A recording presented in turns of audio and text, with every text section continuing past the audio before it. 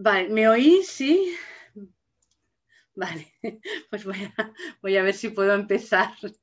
Vale, venga, pues bueno, bienvenidos a todos y a todas. Un placer estar aquí. Vamos a empezar haciendo 3 ohms y luego empezaremos con la profundización y con el comentario de estas 3 últimas clases de la naturaleza del alma. ¿Vale? Muy bien, vamos a ello. Bueno, pues nada, bienvenidos y bienvenidas a todos, a todas. Hoy estoy yo aquí porque Valentín, por motivos personales, familiares, tenía cosas que hacer, entonces no puede daros la charla a él, ser benevolentes conmigo, y vamos a ver si podemos repasar y profundizar un poco en estas 3 lecciones, la 12, la 13 y la 14. Entonces, deciros que se grabará la videoconferencia, que las preguntas las podéis enviar a Rosa a partir hacia el final y después también se abrirá el chat por si alguien no quiere escribirlas, quiere decirlas. Y nada, bienvenidos, vamos a ello, vamos a ir repasando estas lecciones. Vale, entonces tenemos repaso y profundización de la lección 12, 13 y 14. Basadas en el libro Las lecciones de la naturaleza del alma de Lucille Cederkrans, que es una discípula del maestro Saint Germain. Entonces, la primera parte es la naturaleza del alma, lección 12, aplicación y encarnación de la verdad. Vamos a ver los temas inofensividad, purificación del pensamiento, control de la palabra y dirigir apropiadamente las emociones y la comunicación de nuestro ser interior a través de la actividad física. Vale, en el libro de Lucille Cederkrans se nos dice: discípulo es aquel que ha llegado a la conciencia de sí mismo como alma y trabaja en el mundo como tal. Y estas instrucciones que se nos van a dar son precisamente para discípulos, estudiantes, en algún nivel del camino espiritual. Entonces, aquellos que se reconocen a sí mismo como alma. Y entonces nos dice: ¿cuál es el primer requisito cuando uno se reconoce a sí mismo como alma? ¿Cómo plasma eso? Lo primero es ser consciente de lo que es tu vibración y del impacto que esa vibración tiene en todos los campos de expresión del alma: el cuerpo físico, el cuerpo emocional, el cuerpo mental y el cuerpo etérico físico. Y entonces nos dice, lo primero, condición sine qua non, cuando uno se reconoce a sí mismo con el alma, es hacerse inofensivo. Entonces, ¿por qué? Como seres vivos tenemos un impacto vibratorio sobre todas las cosas que hacemos, sobre todos los cuerpos. Ejercemos una frecuencia y esta frecuencia tiene que ser inofensiva. Inofensiva quiere decir que no alteramos la armonía del propósito divino. Entonces, lo primero es trabajarse a uno mismo para ser inofensivo. A ver un momento. Vale, entonces, lo primero que se nos enseña es aspirar. O sea, no se nos pide que seamos inofensivos y ya está, sino que aspiremos a serlo. Y nos da diferentes campos de observación para ver cuál es nuestra vibración en esos campos y que podamos hacernos inofensivos, que nuestra vibración sea armónica y no altere el equilibrio y no altere la voluntad divina de el plan divino. Por lo tanto, lo primero, cuando uno se reconoce con el alma, es ponerse a trabajar en ser inofensivo. Y entonces nos da 4 aspectos para que podamos trabajar esa vibración y convertirla en una vibración inofensiva. Es el pensamiento, es la palabra, son las emociones y son los actos, que hemos de tenerlos bajo un control para que se manifiesten en la verdad de la divinidad. Entonces los vamos a estudiar por separado, ¿vale?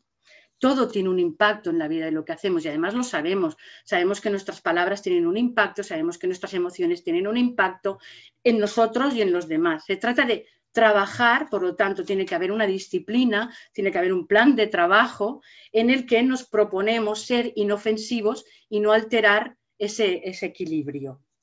porque eso es una influencia. Entonces, a mayor conocimiento, mayor responsabilidad. Y si uno se reconoce como alma, es responsable de ese conocimiento, de ese autoconocimiento. Por lo tanto, hemos de trabajar de una forma proactiva, implicándonos en ser inofensivos. Entonces nos da 4 inputs en los que podemos trabajar esto. Uno es el pensamiento.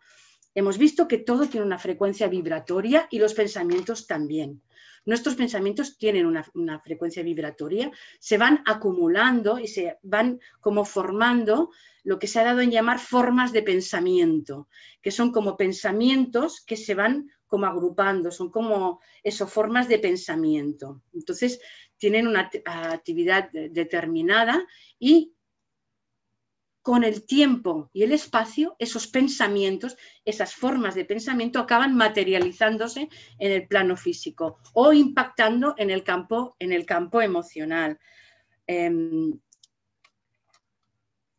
Entonces, hemos de ser, ¿qué es lo que primero que podemos hacer? Observar qué estamos pensando. Y la primera pregunta es, ¿estamos pensando lo que yo quiero transmitir del alma? ¿O estoy aceptando los pensamientos que circulan por el mundo? ¿Pienso realmente? Desde mi mente concreta, capto los pensamientos del alma a través del cuerpo mental superior, ¿o estoy aceptando las cosas que me vienen por la publicidad, las cosas que me vienen por la tradición, por la cultura? ¿Qué es lo que pienso yo? O sea, ¿cuáles son mis pensamientos? ¿De dónde vienen? ¿Cuál es su origen? Y eso es lo primero, porque lo que queremos es llegar a transmitir los pensamientos del alma, los pensamientos de la superalma, de los pensamientos divinos y manifestarlos en los planos inferiores de la personalidad. Entonces, la primera pregunta es esa. ¿Mis pensamientos son míos o estoy aceptando lo que me dice la tele, lo que me dice el periódico, lo que dice la publicidad, lo que se acepta por tradición? ¿Qué estoy pensando? Bien, entonces, también es decir que para llegar a ese plano en el que captamos los pensamientos del alma, hay que ser ya, o los pensamientos abstractos, ya hay que haberse trabajado. Entonces, no todos los seres humanos tenemos la capacidad de llegar a adquirir o llegar a recibir esos pensamientos, esas ideas, para luego desarrollarlas a través de la mente concreta. Entonces, las grandes mentes dan vida a esta forma abstracta, a esta idea abstracta, la convierten en pensamiento en la mente concreta y luego la convierten en palabra y la desarrollan en la forma. Pero la mayoría de la raza no estamos todavía preparados en esto, no está preparada todavía, por lo tanto, aceptamos y encarnamos los pensamientos creados por unos pocos. Y esto puede ser para bien o puede ser para mal. Podemos asumir pensamientos que ya no están de acuerdo o que pudieron servir quizás en algún momento para sobrevivir como especie, pero ya no son válidos para el progreso de la humanidad. Entonces, tenemos que ser críticos y cuestionarnos cuál es el origen de lo que estoy pensando, cuál es la fuente. Cuando los pensamientos o las ideas vienen de un maestro que vemos que es ejemplar en su comportamiento, podemos aceptarlos y desarrollarlos. Pero no tenemos por qué aceptar todas las ideas, todos los pensamientos que gente muy poderosa nos está diciendo o nos está haciendo llegar a través, pues eso, de la publicidad, de la televisión, de los medios, incluso cosas culturales que ya no tienen ningún sentido. Así que tenemos, para trabajar la inofensividad, nuestra vibración, lo primero, ¿qué estoy pensando y de dónde proviene mi pensamiento? Porque un pensamiento es una causa de donde se van a originar muchas circunstancias que se van a manifestar no solo en mí, no solo en mi pensamiento concreto, sino en el pensamiento concreto de toda la familia humana. Ahí es donde está la cuestión de la inofensividad. No quiero contribuir a manifestar formas de pensamiento que son contrarias al plan divino, que son contrarias a la manifestación del amor y de la sabiduría. Por lo tanto, contemplar y aplicarse en cuestionarnos de dónde vienen nuestros pensamientos. El segundo punto que se nos propone es la cuestión de la palabra. Una vez el pensamiento está en el plano mental concreto, en el plano ya de las ideas concretas, la palabra es la forma, es donde ese pensamiento toma forma, donde se expresa, es la primera expresión, digamos, más física o más concreta de un pensamiento. Y nuestras palabras tienen vida propia, las palabras no se olvidan, las palabras no se borran, a nosotros tampoco los pensamientos, porque se forman esas formas de pensamiento que se quedan ahí circulando en todo el cuerpo mental de la humanidad, pero las palabras no se borran. Tienen un impacto, y además lo sabemos que a veces hemos dicho palabras que han hecho daño, sabemos que hemos oído palabras que nos han hecho daño, entonces hemos de ser muy conscientes de que el sonido es una vibración y de que las palabras que nosotros emitimos tienen un resultado que acaba siendo plasmado en el cuerpo emocional o en el cuerpo físico. ¿Sí? Entonces, aquí hay otra responsabilidad. Claro, cuando hablamos de inofensividad, hablamos desde donde salimos, partimos para ser inofensivos, porque nos reconocemos como alma. Esto es una de las cosas más importantes de esta lección. Nos reconocemos como el alma y vamos a trabajar para plasmar eso en todos nuestros cuerpos. Entonces, tenemos la purificación de los pensamientos, pensar y purificar y ver qué pensamientos aceptamos, y el uso de la palabra. Es un entrenamiento, el uso de la palabra. Una palabra pronunciada no puede ser borrada, entonces es muy importante. El maestro Kumar tiene un libro precioso que se llama El libro del sonido, donde nos da una guía. Yo tengo aquí algo, voy a leer solamente los enunciados, porque es tan maravilloso como él nos da una guía, unas instrucciones relativas al uso de la palabra, que en definitiva es relativa al uso del sonido, porque es la vibración sonora que va impactando en nosotros y en todo nuestro alrededor y va a configurar. Así que hemos de ser muy atentos. Y además hay una cosa que se nos dice aquí, que es que no vamos a poder avanzar hasta que hayamos aprendido esta lección. O sea, el uso de la palabra es condición sine qua non, como la inofensividad. Es una condición sine qua non para avanzar en el sendero del discipulado. Y el maestro Kumar, en el libro del sonido, os leo solo los enunciados, dice: decir la verdad y decirla agradablemente. Esto es muy importante, porque a veces decimos, yo digo la verdad y resulta que le suelto a una persona, bueno, y la hiero, es como si le soltara un puñal. No, hay que decir la verdad, sí, pero hay que decirla de una forma agradable. Y si no, me callo y aprendo a decirla de una forma agradable.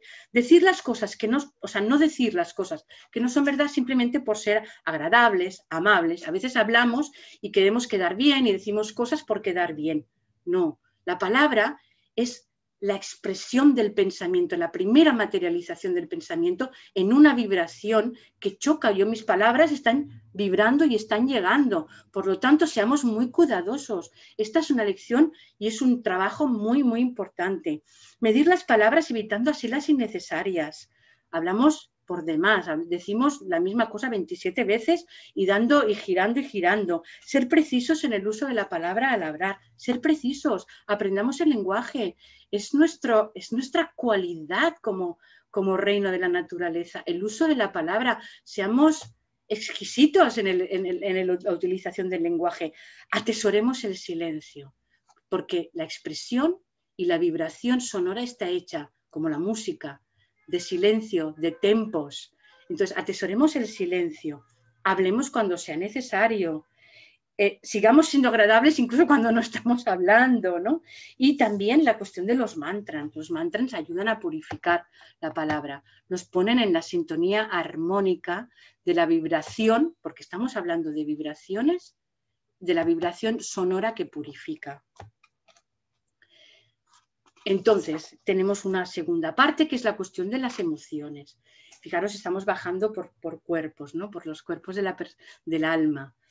Las emociones son un mar que se desboca y tenemos muy poca comprensión y tenemos una ausencia de una terminología adecuada para hablar de las emociones. Por lo tanto, esta energía astral, esta energía emocional que se pone en movimiento por el pensamiento, por la palabra y por la acción, fijaros, es el cuerpo emocional, está en medio entre el cuerpo físico etérico y el cuerpo mental, recibe impactos los dos lados. Por lo tanto, es un cuerpo súper activo con una vibración muy importante y entonces estas fuerzas impactan y crean sobre el sistema sensorial, porque las sensaciones son hermosas, sentir amor, sentir alegría, los sentimientos, las sensaciones, pero cuando esto se desboca en emociones, entonces aquí es donde tenemos que trabajar la cuestión de la temperancia.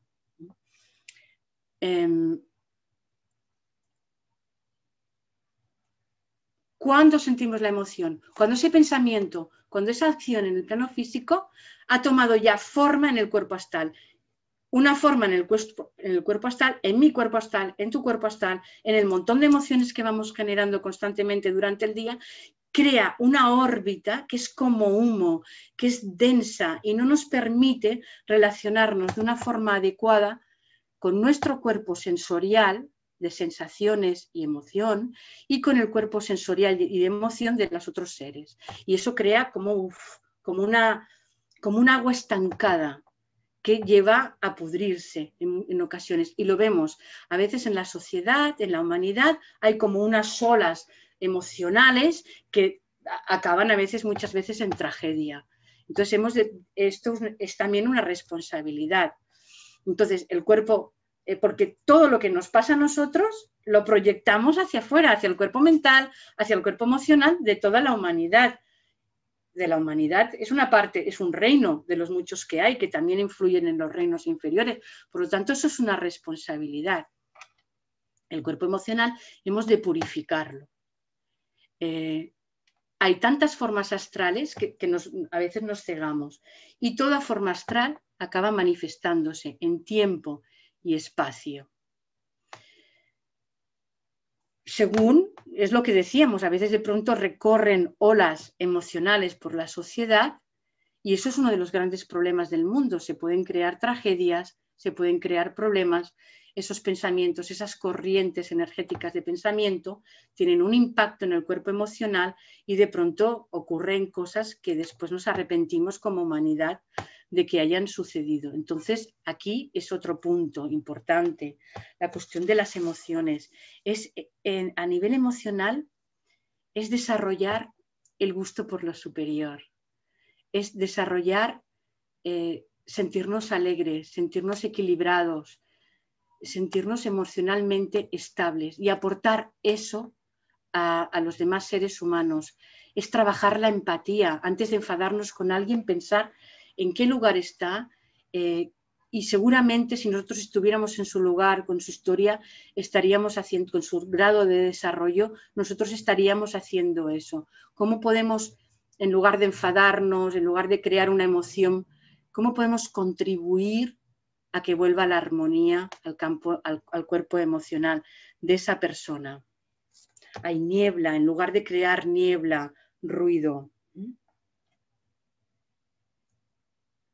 Por lo tanto, fijaros la necesidad de limpiar, como las aguas estancadas, hacer que circule. ¿Y qué es lo que se nos propone? Pues adoptar una acción de disciplina positiva a través de la amabilidad, la cordialidad, la ley del amor, ver en cada situación cómo podemos ser amables, cómo podemos ser empáticos, cómo podemos trabajar la cordialidad, que el cuerpo emocional, que nuestras emociones nos sirvan para comprender, para penetrar en lo profundo de los sentimientos, para sentir cómo los demás sienten y para poder expresar cómo sentimos nosotros desde el corazón. La sede de las emociones está en el corazón, pero que sean algo empático, algo cordial. Y aquí, de nuevo, necesitamos una disciplina. Cuando un sentimiento, una emoción se nos está disparando, en ese momento hay que parar. Hay que parar y hay que saber parar, ya que hace falta una disciplina. Una disciplina significa crear un ritmo que cambie. Luego con los rayos lo veremos, el séptimo rayo, que es el rayo del ritmo y del ritual, se trabaja así, es el que establece las cosas. Entonces, cómo a través del ritmo, a través de esa disciplina para materializar algo, podemos entrar en cambiar nuestro cuerpo emocional, lo cual es una aportación importante a la limpieza de todas las aguas astrales de la de la humanidad. Fijaros, si yo en un cubo de agua sucia abro el grifo y dejo que entre agua limpia, con el tiempo irá saliendo todo el agua sucia y quedará el agua limpia. Y esa puede ser mi aportación. Entonces somos responsables de eso porque hemos dicho que éramos aspirantes que nos reconocíamos como alma. Entonces vamos a aportar eso. El alma aporta a la vida. Y después tenemos la cuestión de la cualidad de nuestro ser a nivel físico. También toda actividad física tiene un impacto, tiene una frecuencia en nuestro entorno. Entonces, ¿qué se nos recomienda para trabajar en esto? Hemos visto los pensamientos, es ver dónde provienen los pensamientos. ¿Son los pensamientos que provienen a través de mi alma, a través de seres elevados? ¿Son los pensamientos que yo quiero tener? ¿Qué hago con mi palabra? ¿Cómo hablo? ¿Qué expreso? ¿Cómo siento? ¿Cómo comprendo? ¿Cómo empatizo? Para trabajar el aspecto emocional. Y a nivel de actividad física se nos dice parar un momento. Vivimos hacia afuera, vivimos el mundo del cuerpo físico, el mundo de la actividad física, ya lo dice, esa actividad, por ejemplo, esa acción, es hacer, es hacer, es hacer. Entonces entramos en una rueda que parecemos un hámster, haciendo. Un momento, vamos a parar, vamos a detenernos. Entonces se nos dice, cuando se detiene la actividad física, el tiempo suficiente para contemplar el significado interno del instrumento y todas las partes. Todas las partes son todos los cuerpos, son mi personalidad y es mi conexión para establecerme como alma. Es para la actividad física, es vuelve a casa, vamos a volver a casa, estamos siempre en la oficina, estamos siempre trabajando, vuelve a casa y ahí respira. Y a partir de ahí vamos a ver cómo podemos nuestra actividad física modularla de otra manera.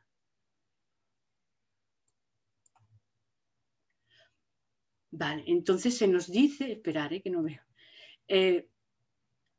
Vale, entonces se nos dice, fijaros, tenemos los sentidos físicos que son nuestros instrumentos para relacionarnos con el mundo exterior, pues el gusto, el tacto, la vista, el oído, ¿sí?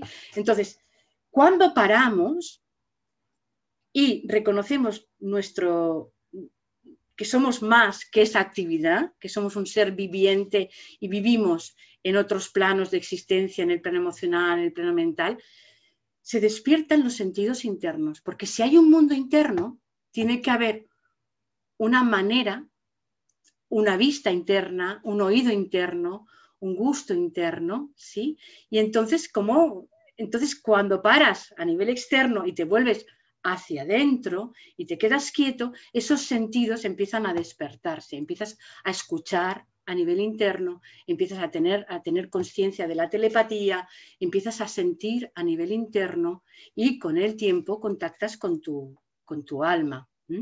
Entonces, tenemos que parar. A nivel físico se nos pide eso, que paremos, nos relajemos y empecemos a dar esta meditación para poder sentir nuestro interior, no solo nuestro exterior, no solo nuestras acciones, sino también empezar a tener una conexión con este mundo interior.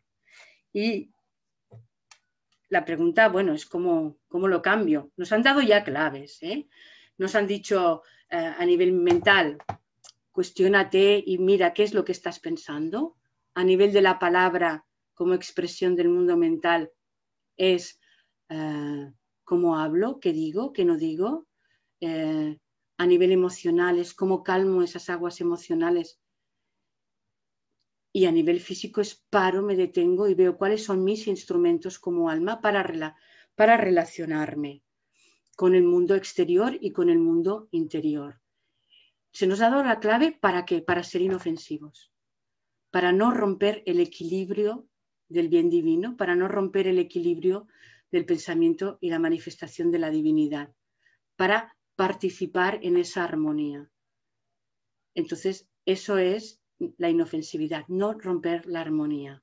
Entonces, aquí se nos da, en esta lección, se nos da un pensamiento simiente para integrar estos cuatro aspectos para llegar a la inofensividad uno que dice soy alma, esto es, me reconozco como lo que soy y resueno en tiempo y espacio como un acorde armónico. Soy inofensivo. Soy un acorde armónico, no soy algo que suena mal dentro de esta sinfonía, dentro de esta música, ¿no? Soy un acorde armónico.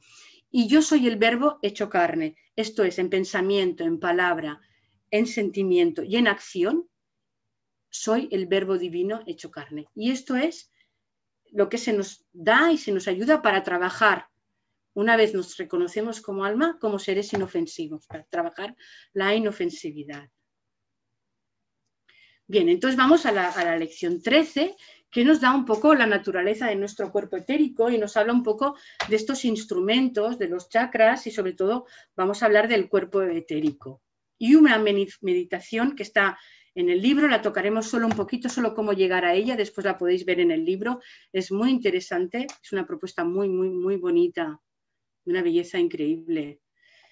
Bien, entonces se nos dice que una vez estamos trabajando por la inofensividad, hay un propósito. Nosotros entramos en el camino de la luz, en el camino del discipulado, o pretendemos entrar en él por un propósito. Para meditar a nivel ocultista tiene que haber un propósito, y este propósito es la aspiración de servir. La naturaleza del alma es amor. Por lo tanto, el amor es el servidor de la vida. Entonces, tenemos que tener esa aspiración de servir, no dañar, y además vamos a servir, vamos a ser útiles. Entonces, quizá al principio esto es un poco difícil, porque claro, venimos del mundo externo, estamos todavía emocional, todavía estamos trabajando la emoción, la palabra, la mente, se nos cuelan ideas que no son, se nos escapan las emociones, entonces resulta difícil. Pero cuando hay la motivación de contribuir de forma altruista, cuando esto se da, es que el alma ya ha enviado una lucecita, porque la aspiración de servir es como un toque de luz del alma. Entonces ya, cuando llegamos a ese aspecto, ya no es una disciplina dura, al contrario, es un como llegar a casa, conectar con el alma que soy, establecerme en el mundo del alma y respiro. Y aquí estoy en casa, es mi hogar. Y después salgo al mundo a hacer y a ser útil para contribuir al bien común. ¿Sí? Entonces, al principio, pues claro, hay poco fruto porque la personalidad no está orientada hacia el alma. Entonces, lo primero es orientarnos hacia el alma para que el alma de esa chispa nazca en nosotros esa necesidad de servir, y entonces ya habremos conectado.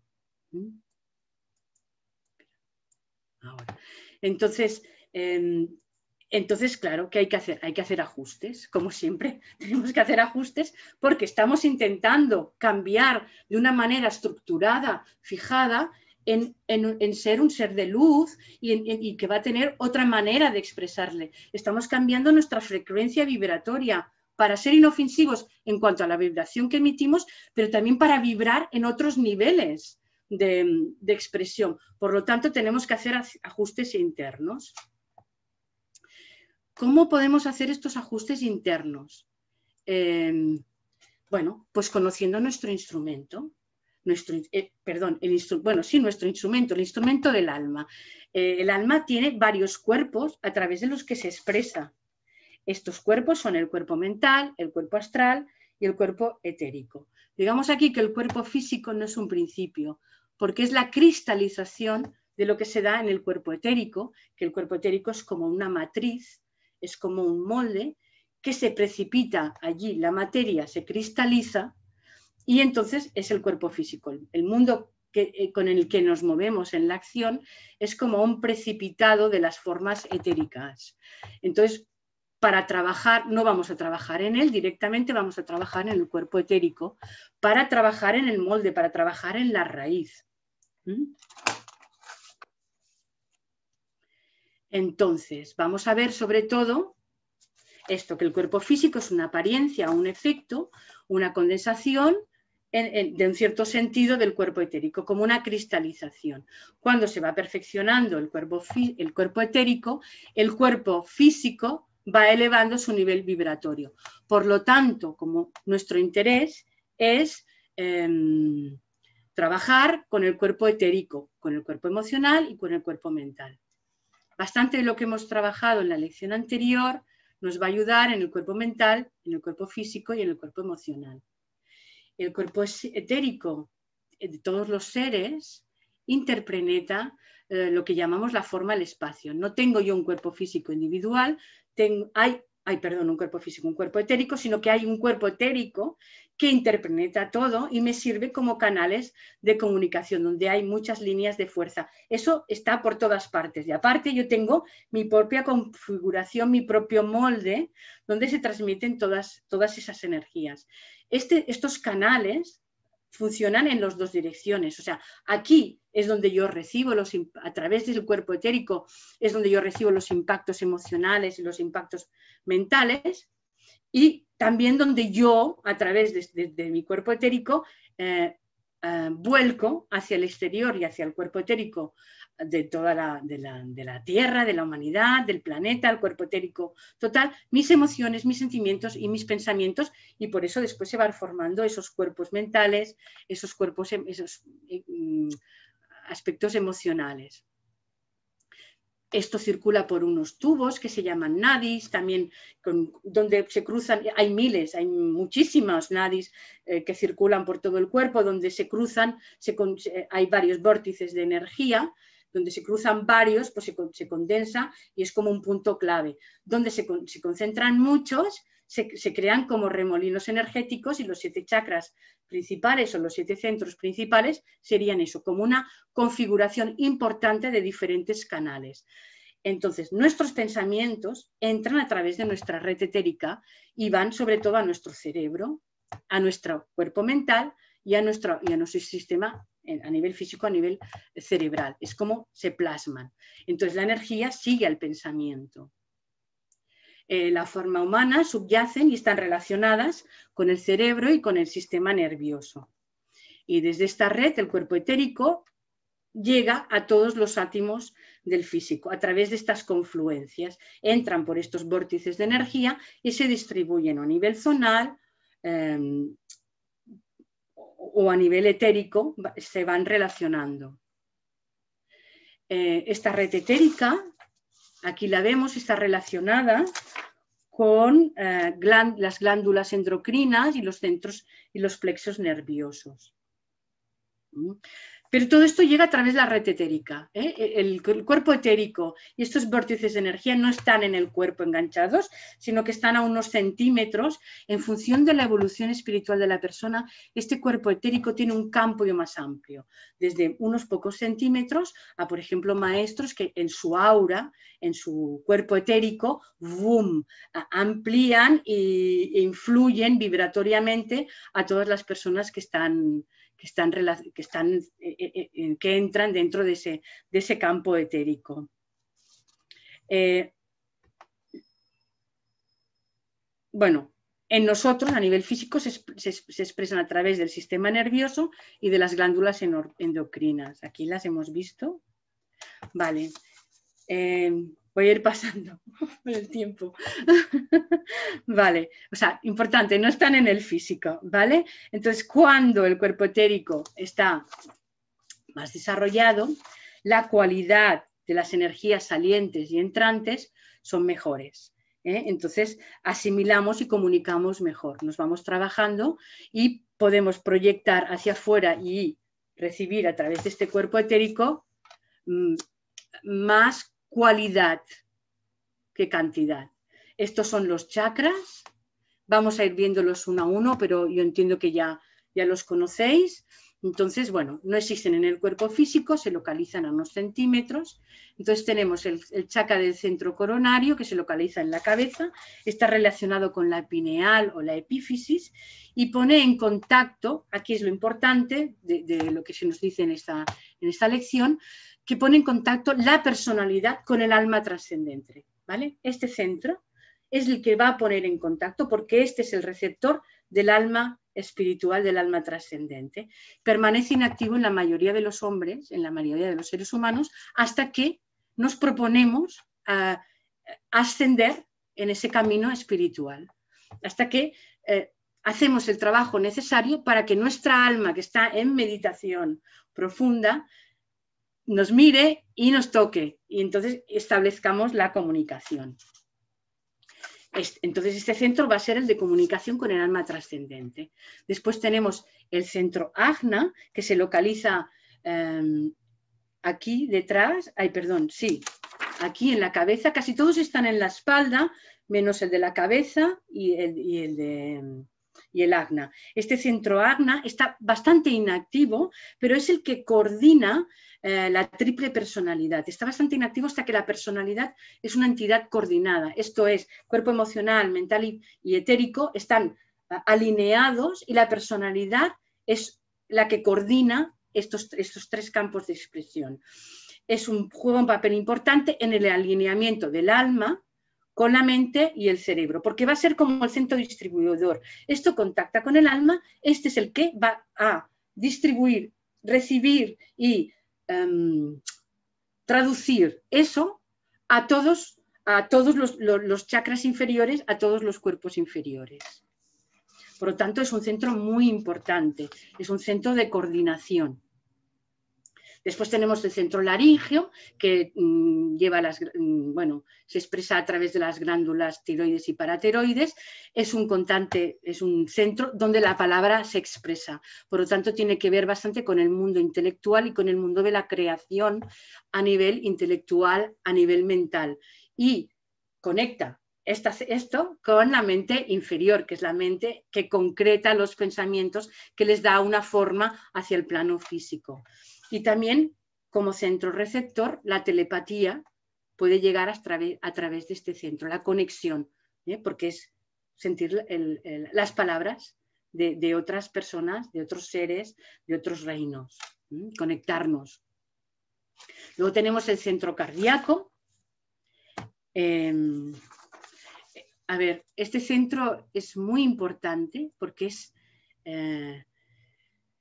está a nivel de la columna vertebral, alimenta al cuerpo físico con la energía vital mediante el corazón a nivel físico y la corriente sanguínea, pero pone al individuo, nos pone a nosotros en contacto con todo el amor superior. Por lo tanto, es la puerta de entrada a todo el sistema energético. Vamos a coordinarlo después con el cuerpo, con el Ajna, ¿verdad? Aquí se nos propone que lo coordinemos después con el Ajna. Pero ¿cómo vamos a entrar? Vamos a entrar por el corazón. Vamos a entrar, las energías que fluyen a través de este centro nos impulsan a buscar y establecer las relaciones para aspirar a lo superior. Esta es la puerta de entrada. ¿Y cuál es la llave que abre esta puerta? La inofensividad, el trabajo con la inofensividad. Entrar por aquí, querer aspirar, querer ser elevados hacia la superior, es lo que nos va después a permitir coordinar desde el centro Ajna. Después tenemos el centro del plexo solar, que son los tres centros inferiores, los pasamos rápido, pero son los centros que nos han ayudado a llegar a la humanidad donde estamos. Ahora estamos pretendiendo dar un salto evolutivo del centro del plexo solar, que es un plexo de lucha, de superación física, de superación mental, de relaciones, pero todo con un gran impacto emocional. Entonces, ahora es el momento de superar eso y reemplazarlo, de ascender hacia el corazón. Es como si fueran lotos, como si fueran flores. Ahora estamos mirando hacia abajo y ahora nuestra mirada, nuestra aspiración tiene que ser ascender, entrando por el corazón y ascendiendo hacia los centros superiores. Tenemos el plexo solar, después tenemos el centro sacro sexual, que también están todos a unos 6-7 centímetros, este está a unos 6-7 centímetros debajo de la cintura y nos proporciona la energía para los órganos de reproducción física y las relaciones sexuales también, que eventualmente tiene que ser ascendido al centro de la garganta para que la creación sea intelectual, sea mental, sea creativa, sea una creación enfocada en los mundos superiores que permita manifestar a través de la palabra, a través de esta creatividad, del arte, de la comunicación, las ideas de los planos superiores. Y después tenemos el centro sacro, Muladhara, donde está la Kundalini. Aquí le llaman centro Kundalini, que es tan potente la fuerza de la Kundalini, es la fuerza de la creación en estado primitivo. Entonces, mejor no hagamos nada, porque esto sería como jugar con fuego. No despertemos, o sea, el despertar de estas energías es el último centro en el que se debe despertar. Debemos ser ayudados siempre por un maestro para despertar este centro, porque es como si pusiéramos 27.000 volcanes en erupción de golpe. Entonces, ahí hay mucho misterio, es una fuerza fuerte. Tengamos en cuenta que eso nos ha ayudado, que es eso lo que una de las fuerzas que nos ha traído a la manifestación, pero es como trabajar con el fuego. Cuando aprendamos a trabajar con el fuego, podremos trabajar con el fuego. Y en este caso nos enseñará un maestro a trabajar con el fuego. Cuando esas energías son conocidas, las energías que están en el centro sacro, en el primer centro, las energías de la Kundalini se ascienden hasta el centro Ajna. Bueno, también tenemos 21 chakras menores, que son esos como canales donde se han ido encontrando todos estos nadis que hemos ido hablando y donde se cuentan unos cuantos más, son como vórtices de energía. Tenemos, por ejemplo, los de las manos para trabajar todas las energías cuando queremos trabajar la sanación, el de los pezones, por ejemplo, cuando damos de mamar, las mujeres, pero son como centros y distribuidores de energía del organismo. Bien, entonces, el cuerpo etérico es la forma sustancial del alma, hemos visto, a través de estos centros entran en el espacio del cuerpo etérico físico personal, y entonces esta alma tiene 3 dimensiones, que es el alma espiritual trascendente, que podríamos decir que se enfocaría en el centro de la cabeza, el alma humana, que se enfocaría en el centro del corazón y los centros relacionados con él, como la garganta, y el alma animal, que se encuentra en el plexo solar y los centros relacionados.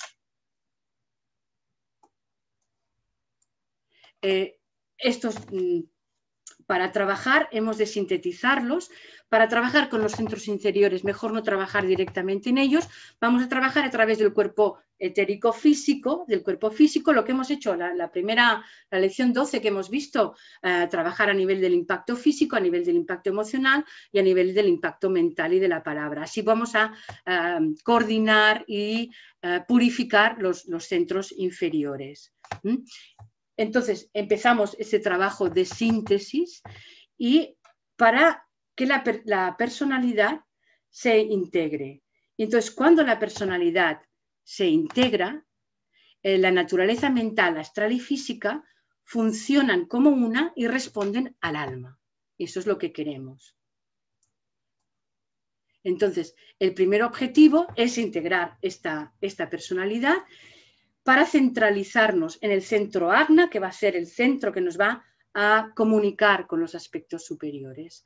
Entonces, aquí todo lo que hemos visto para dominar las fuerzas físicas y emocionales y centrarnos en el centro Ajna.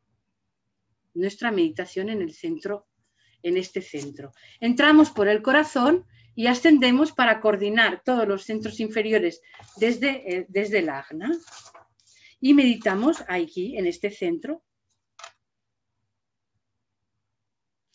Cuando ya nos hemos establecido en este centro, ya es nuestra casa, ya hemos entrado en el corazón, ya hemos trabajado, estamos en ello, trabajando la empatía a nivel emocional, el comprender la palabra, las ideas, mi vibración y mi impacto a nivel físico. Cuando yo estoy trabajando la inofensividad, ya me estoy coordinando, ya soy una personalidad coordinada, ya resido en el Ajna como centro de control, como centro que va a establecer un puente hacia el centro donde el alma se está expresando.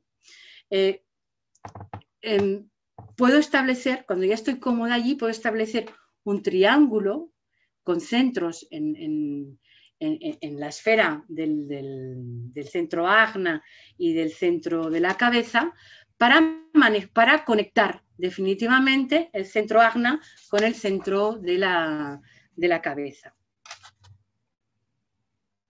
Bien. Entonces tenemos el centro agna, creamos este triángulo, es el centro agna, el centro coronario, que hemos visto que era la sede del alma espiritual, y esto no se convierte hasta que no se utiliza de una forma consciente. Vimos que el centro coronario no se activaba hasta que el alma no se comunicaba con nosotros, el centro agna no se activaba hasta que la personalidad no estaba coordinada, y entonces vamos a trabajar un triángulo con esta cueva de Brahma, que está aquí, ¿veis? Es como que se activa, es como si se activara este circuito que sirve como puente entre el centro coronario y el centro de la cabeza. Aquí es donde podemos ya establecer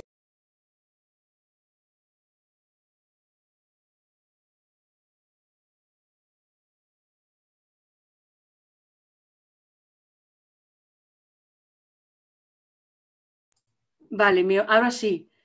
Sí, sin darme cuenta me he tocado algo y me he silenciado. Lo que decía de este punto, esto lo habéis oído, se ha oído, ¿no? Lo del centro de la caverna, la cueva esta del oso que salía en la meditación del año pasado, en las meditaciones de luna llena y luna nueva, salía esta cueva del oso, ¿no? Es esto, activar esa cueva del oso para coordinarnos. Entonces podemos entrar a través de aquí, en esta cueva, en esa meditación profunda, y entonces podemos establecer de una forma consciente el contacto con el alma, y el alma responde, porque ya hemos integrado la personalidad, estamos trabajando la inofensividad, y entonces este alma que siempre está en meditación profunda responde. Bien, entonces a través de esta respuesta del alma empezamos a adquirir, a recibir las ideas del alma, y esas mismas ideas se pueden manifestar a través de nuestra red etérica y de todos nuestros cuerpos emocional, mental y físico, porque están purificados, porque nos hemos disciplinado y hemos trabajado esto. Vale, entonces aquí...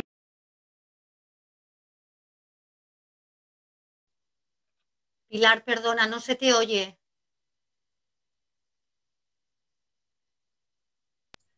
No sé qué toco, pero me silencio, disculparme. Bueno, y ahora vamos a ver en todo esto de la armonía y de la armonía, la cuestión del cuarto rayo y los rayos en el ser humano. Nosotros como alma que se expresa, como ser humano, como personalidad, tenemos cualidades, ¿verdad?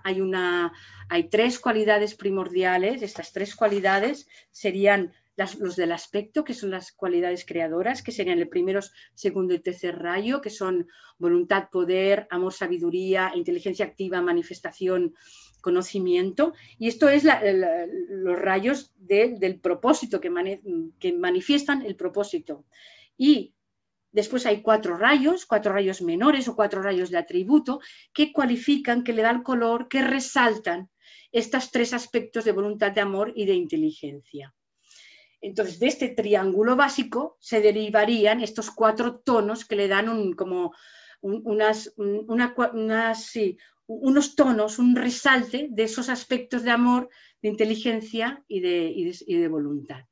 Entonces nos dicen que el cuarto rayo, la armonía a través del conflicto, es una expresión, un resaltar del segundo rayo de amor, sabiduría. El quinto rayo sería de conocimiento concreto, sería del tercer rayo, inteligencia activa.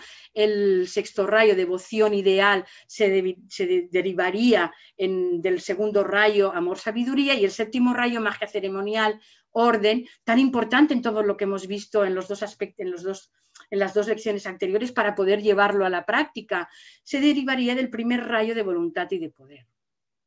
Entonces, estas 4 expresiones surgen e impactan porque son cualidades. Yo, si tengo una cualidad de segundo rayo, voy a tener esa tendencia a expresarme o en el amor y en la sabiduría. sí estoy más o menos trabajada como personalidad y he conectado o intento estar en el camino. Otra persona, otro ser humano que no esté avanzado, por decirlo de alguna manera, o que no se haya autodisciplinado de su autoconocimiento, pues a lo mejor el amor sabiduría lo utiliza, se expresa como una capacidad de atracción, como una capacidad cierta, más o menos empáticas. Entonces, estas 4 frecuencias que habla se expresan con una cierta facilidad en el ser humano. Entonces, aquí nos pone la importancia de averiguar cuáles son nuestro equipo de cualidades. Y hay 5 cualidades que es imprescindible conocer. Una es el rayo del alma, pero esto ocurre y se conoce cuando el alma conectamos con todo el trabajo que hemos hecho. Cuando conectamos, cuando el alma se expresa, entonces conocemos nuestro rayo de alma. Pero tenemos una personalidad que funciona con su cualidad, tiene un rayo. Tenemos un cuerpo mental, un cuerpo emocional y un cuerpo físico que también tienen cada uno una cualidad o rayo. Por lo tanto, esto es lo que tenemos que conocer. Tenemos que ver cuáles son esas cualidades en cada uno de estos cuerpos, porque esto nos va a ayudar a saber cómo podemos servir mejor en el campo del servicio, cómo podemos expresarnos mejor. También para comprender que las otras personas son diferentes y tienen otras cualidades, entonces su cuerpo emocional es diferente del mío y no le puedo exigir y tengo que ser comprensivo en ese sentido. Entonces aquí nos pone un ejemplo muy interesante y nos lo da en 2 vertientes, entre una persona que ya es un discípulo con un rayo de alma de segundo rayo, una personalidad ya integrada, ¿sí? Como primer rayo, un rayo de cuerpo mental, un rayo de cuerpo mental 4, un emocional de sexto y un cuerpo físico de séptimo. Entonces nos dice, vale, esta persona, como ya es un discípulo, ya tiene una personalidad integrada, pues le va a resultar bastante fácil expresar a través de su cuerpo emocional y de su cuerpo... Espera un momento, de su cuerpo mental y de su cuerpo emocional, que son rayos afines al segundo rayo, expresar este segundo rayo. Y también la personalidad de primer rayo le va a dar un cierto dinamismo. Pero fijaros que siempre los problemas están en la personalidad y en los rayos inferiores al alma. Ahí es donde está el trabajo. El rayo del alma es un atributo que se va a expresar cuando se exprese en todo su esplendor, pero los otros rayos son los que tenemos que trabajar. Y en este caso de esta persona, que ya es un discípulo o discípula, va a tener que trabajar e integrar la actividad del primer rayo y la manifestación y concretización en la forma del segundo rayo. Ese trabajo que va a realizar en esta encarnación con este primero y séptimo rayo le va a llevar a que su alma se exprese con mayor dinamismo ese segundo rayo y exprese y sea mucho más útil en el campo emocional, físico, mental, en el campo de la expresión que tenemos, muchísimo mejor. O sea, esa es la lección que tenemos, que tiene que aprender esta persona con estas energías. Sin embargo, si la persona no tiene, bueno, es lo que dice aquí, una actividad dinámica, pero cuando la persona no es evolucionada, bueno, va a tener una cierta armonía, una cierta devoción, y va a tener una cierta relación empática, pero va a tener un problema a nivel de la personalidad con el primer rayo, porque va a ser muy impositiva esa personalidad, va a querer manifestarse, puede querer manipular y entonces va a crear problemas con sus relaciones. ¿Y esto qué nos está indicando? Algo muy bonito, y es que según el nivel evolutivo tú vas a manifestar estas cualidades de una forma o de otra.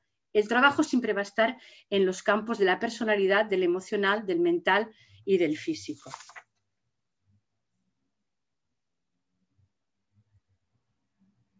Bien, entonces, en el cuarto rayo, que es armonía a través del conflicto, que es belleza, que es arte, algo aquí nos dice, no es de las artes escénicas, no es de las artes artísticas, porque vamos a trabajar aquí el aspecto de armonía.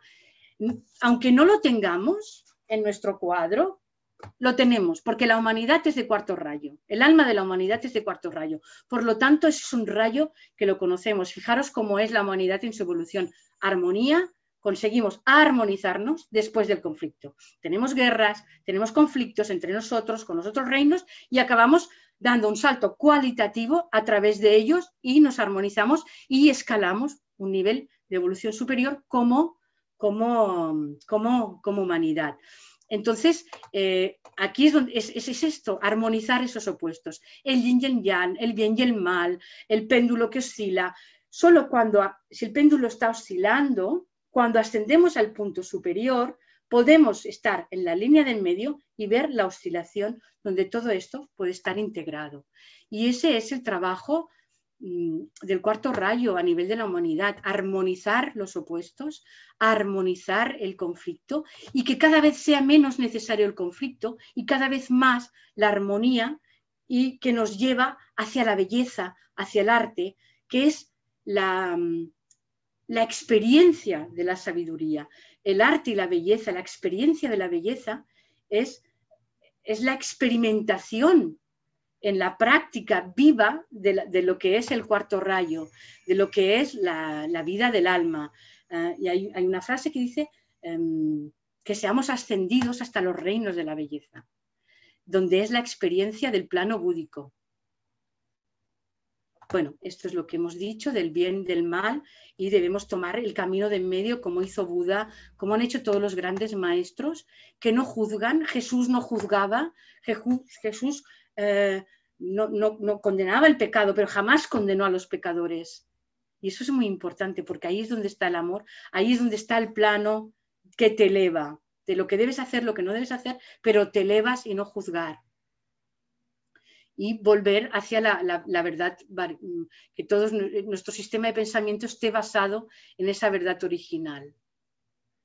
El pensamiento simiente que nos deja esta experiencia con el cuarto rayo, en concreto con su aspecto de armonía, es: aspiro a sentir lo que decíamos, la belleza, la frecuencia del sonido silencioso del alma espiritual trascendente. Aspiro a llegar a los reinos de la belleza y aspiro a entender su significado, por lo tanto lo integro, lo experimento, lo manifiesto. Eso es el arte de la vida. Aspiro a entender su significado y a reproducirlo armoniosamente dentro del mundo de la personalidad, por lo tanto experimentando, entendiendo que esta vibración, esta armonía es un atributo del alma, por lo tanto expresa el amor divino. Este sería el pensamiento simiente, que resumiría cómo trabajar con este cuarto rayo en su aspecto de armonización. Bueno, pues ya está, creo que me he alargado un poco, he intentado ir haciéndolo lo más ligero posible, y a partir de ahora, si tenéis alguna pregunta, pues Rosa me las dará o me las diréis, y luego, si puedo, os la contesto, y si no puedo, pues me la apuntaré y le pasaré la respuesta a Valentín para que la semana que viene os la haga llegar, o Rosa os la haga llegar a través de mi correo, o como pueda. Bueno, y muchas gracias por vuestra atención. Ahora os voy a ver. Muchas gracias, Pilar, por tu exposición. Os he puesto en el chat ya el PDF de la clase que ha hecho Pilar, y recordaros que hemos añadido nuevos documentos en la web de Basanta. Hemos añadido los rayos de los discípulos del maestro tibetano, el libro del discipulado de la nueva era y unos apuntes también de combinaciones de rayos y alma. Yo ahora os lo pondré también en el chat, pero a las personas que os lo envío por correo electrónico, esta noche ya no, pero mañana os enviaré un correo con todos los documentos nuevos, ¿vale? Y los que queráis podéis acceder ya a la web de que estarán puestos. He abierto también los micros para que podáis hacer las preguntas que queráis.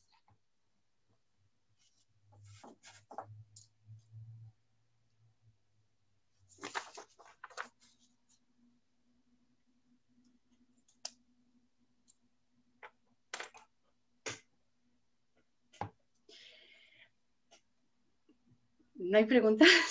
No, de momento en el chat no hay preguntas. No sé.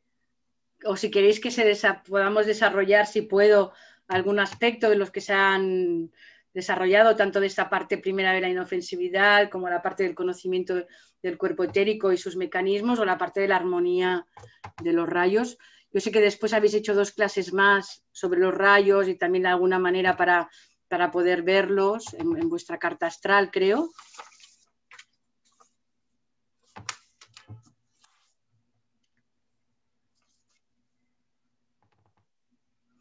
O si queréis que desarrolle, si puedo, algún aspecto más.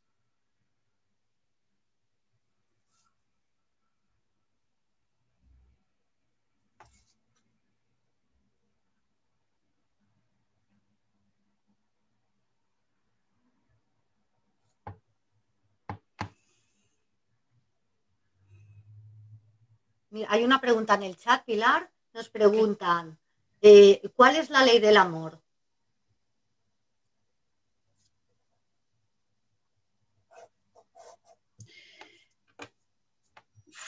No sé muy bien cómo explicarlo. A ver. El amor es el propósito y se sirve... La ley del amor es la ley hacia el bien, hacia la inclusión, hacia la aceptación, hacia el no juzgar y hacia el servicio. Eso sería cómo se manifestaría como ley. Pero la ley, el amor, es el propósito del alma y es el propósito del sistema solar. Cuando hablábamos de los rayos decíamos, todo tiene estos 5 rayos, ¿no? que hemos visto que están en nuestro equipo, ¿no? Pero todo tiene una cualidad, los rayos son las cualidades de lo divino. Entonces, el sistema solar, nuestro sistema solar, nuestro sol, es de segundo rayo. Por lo tanto, el propósito del sol es el amor. Y esto lo podemos ver en cómo nutre la tierra, como todo depende de él, como toda la energía, como todo cuanto crece en la tierra es por gracia, es gracias al sol. Si el sol se apagara, todo desaparecería, ¿no? En pocos meses, creo que está calculado que en unos 3 meses, si el sol dejara de brillar, en unos 3 meses todo desaparecería. Entonces, es amor puro, está trabajando, está manifestando, está sublimando el amor. Entonces, el amor es el propósito. El propósito del alma, que es un rayo del sol, es una expresión, es una chispa divina, es una chispa de este sol, no sol físico, sino sol de este segundo rayo. Todo cuanto existe debajo del sol tiene la cualidad del segundo rayo. Por lo tanto, la naturaleza del alma es el amor, el propósito del alma es el amor. La ley del alma, porque una ley es algo que hay que cumplir, es el amor y es manifestarlo a través de las cosas que hemos visto, de la inofensividad. Eso es lo primero. Lo primero es no dañar. Esto hasta en los tratados de medicina, ¿no? Lo primero que hace un médico es jurar el juramento hipocrático, prima non nocere. Lo primero es no dañar y ahí es donde está nuestro trabajo. Eso sería la primera ley del amor. No voy a hacer daño, me voy a trabajar, me voy a transmutar, me voy a cambiar para no dañar a mi entorno, para no romper el equilibrio. Y después ya cómo utilizo mis cuerpos para manifestar el amor y cumplir entonces sus leyes, que es servir, dar, acoger, nutrir. Esas serían, entiendo.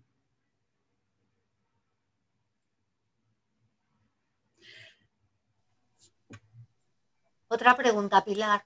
La ley de la paradoja es difícil de entenderla. ¿Nos la podrías explicar un poquito más? Sí, también para mí es difícil de entenderla, porque se basa en eso, se pasa en 2 cosas que aparentemente son opuestas, o sea, son opuestas, realidad, no realidad, es como decir, todo cuanto existe es verdad, pero sin embargo nos dicen, todo lo que está manifestado, todo lo que es físico, es simplemente una cristalización de un cuerpo etérico. O sea, esto que yo tengo después se deshará cuando yo desencarne y dejará de ser, la materia volverá a la materia, ¿sí? Los 4 elementos volverán a los 4 elementos, por lo tanto no es real como tal, lo que son reales son los elementos, es la tierra, es el agua, el fuego, todo esto que hay en mí, pero sin embargo, yo lo estoy viendo, entonces es el bien, es el mal, ¿qué hay? Es la paradoja, sin embargo, todo es real y todo es irreal al mismo tiempo, pero todo existe. Hay una reconciliación en el antes de que algo se manifiesta. antes de que surja esa manifestación, esa forma, esa voluntad, esa cualidad y esa forma, allí no hay paradojas. Cuando se inicia la manifestación en el nivel que sea, empieza a haber la polaridad, lo que es, lo que no es, el bien y el mal, el día, la noche, que parece que son irreconciliables, pero en realidad no lo son, porque tienen la misma esencia. Están ahí, está en la vida, está en la seidad. Entonces, la reconciliación de la paradoja, a mi entender, porque a mí también a veces me cuesta expresarlo, está en la seidad, en lo que es, que a veces parece que no es, cuando se manifiesta. Siguiente pregunta, Pilar. Jesús sacó a los mercaderes del templo. Lo digo porque a veces hay que hacer algo ante las injusticias. ¿Cómo podemos ser inofensivos en estas situaciones? Yo entiendo que Jesús sacó a los mercaderes del templo porque esa era la manera en la que ellos podían, el lenguaje en el que ellos podían entender lo que él quería decir. No porque Jesús utilizara ese lenguaje, sino porque utilizó ese lenguaje porque era el lenguaje que podían entender. Entonces les cogió los tenderetes y se los quitó para hacerles ver que un templo no es un lugar de mercadeo, no es un mercado. Un templo es un lugar de oración, de recogimiento, es un lugar de aspiración. Entonces él utilizó el medio en el que lo podían entender. La cuestión es si es necesario hacer eso, si ahora él lo haría así. La pregunta es esa, porque quizás han pasado 2000 años y quizás empieza a haber otras maneras. Quizás ha habido guerras que han sido necesarias para la humanidad o culturas, como la cultura romana, que ha sido una cultura de primer rayo con mucha voluntad, con mucho poder, pero sirvieron para culturizar todo un continente. Sin embargo, ¿ahora eso es necesario? La pregunta es esa. La pregunta no es si es necesario utilizar y si puedo hacerlo sin que eso tenga, sin utilizar cosas no amorosas, cosas no armónicas, encontrar la manera. Y ese es el paso que tenemos que hacer ahora, entiendo, en esta nueva era, utilizar medios para expresar y materializar que no sean dañinos. ¿Que a veces hemos de ponernos enérgicos? Sí, pero no, eso no significa que tengamos que dañar. Jesús no le hizo daño a nadie, simplemente le retiró. Le dijo, fuera de aquí. No hizo daño a nadie, cogió los tenderetes y los puso fuera para que ellos vieran en un lenguaje que entendían, porque era su lenguaje, que un templo no es un lugar de mercado. Yo lo veo un poco así, o sea, hay que adecuar el mensaje, pero siempre intentando ser lo más inofensivos posibles.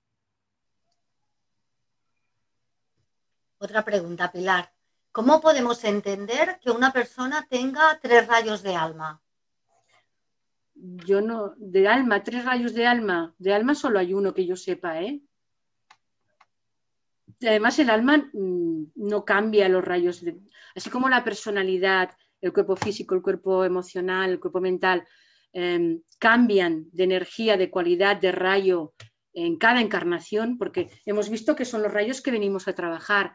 El cuerpo del alma, el alma no cambia de rayo en muchísimas encarnaciones, porque los propósitos del alma no tienen una vida de duración, tienen muchas vidas, porque son cosas muy profundas, son manifestaciones muy profundas, hasta que el alma puede manifestarse como tal, su cualidad de segundo rayo, de primer rayo, en el mundo, en todos los aspectos en la persona, a través de una personalidad coordinada, de un cuerpo emocional, de un cuerpo mental y de un cuerpo físico, de etérico físico, pasan miles y miles de vidas, pueden pasar. Entonces, que yo sepa, el alma no cambia en una vida, desde luego no. Comenta que le salen las tabulaciones. No lo sé, ¿qué tabulaciones son? María, si quieres abrir el micrófono y explicarlo para que lo pueda entender mejor Pilar.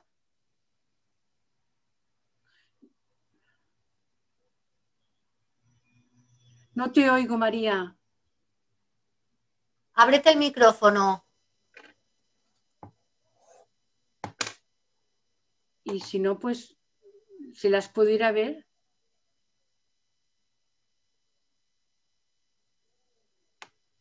No te oigo, María.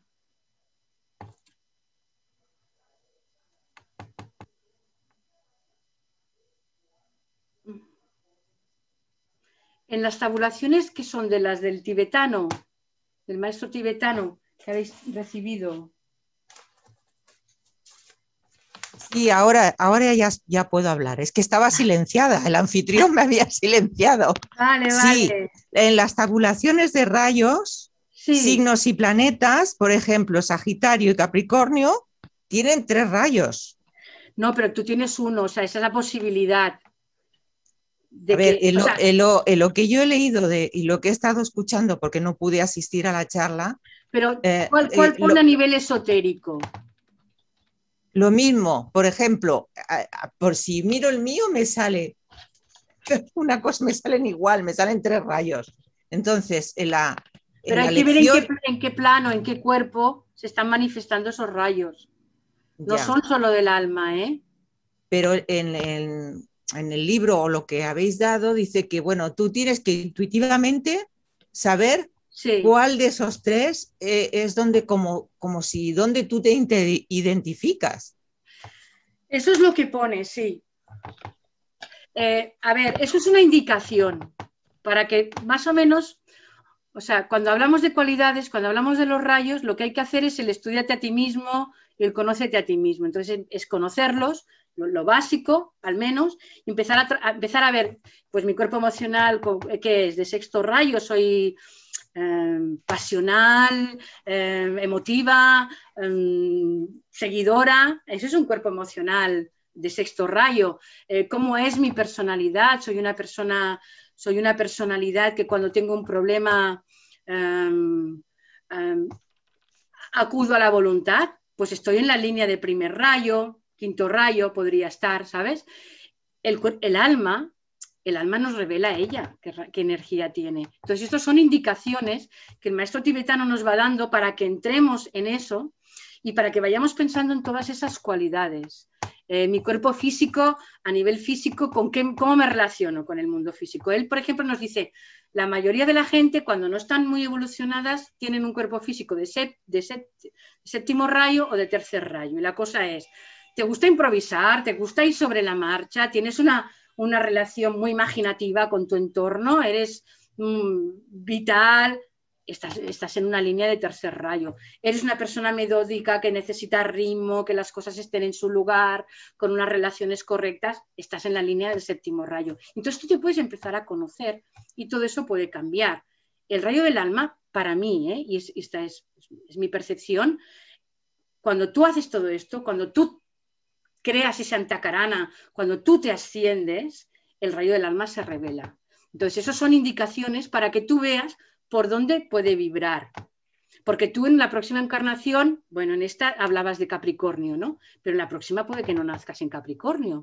Entonces, el rayo del alma no cambia. El rayo del alma, hasta que el alma se manifiesta tal cual como un maestro que es, hasta que tú te manifiestes como lo que realmente eres, alma, en el mundo de la forma, en el mundo de la personalidad, pasan muchas vidas. Entonces eso no cambia. Cambia la personalidad. Entonces, si esta vez estás en Capricornio, míratelo y piensa, porque puede ser que a lo mejor no, ¿sabes? No coincidan, porque puede ser, pero te dan una indicación. Te dan una indicación, pues mira, trabajo con el 7º rayo, el Capricornio tiene el 1º, el 3º y el 7º, creo, ¿no? Sí. Pues tú puedes ver si tu personalidad, si funciona por allí, ¿no? Si la necesidad del ritmo es muy imperante. O sea, hay gente que le sacas de la rutina y le sacas y le cuesta mucho. El primero, hay gente que trabaja con la voluntad, que cuando tiene un problema recurre a la voluntad. Hay gente que recurre a la empatía. Ahí va un 2º rayo. Ahí estamos en la línea de los 2º rayos, de 2, 6, 4. Porque trabajas, o sea, cuando tienes un problema, ahí la personalidad a qué acude. ¿no? Acude a la inteligencia, acude a la imaginación, acude al movimiento. Ahí estamos en la línea del tercero y quinto rayo, por ejemplo, vale, como líneas maestras. Ahora, yo el alma considero que el tibetano también lo dice en los libros de astrología espiritual y en los libros, el tomo 1 y el tomo 2 de psicología espiritual, que los rayos del alma no cambian para nosotros. Muchas gracias.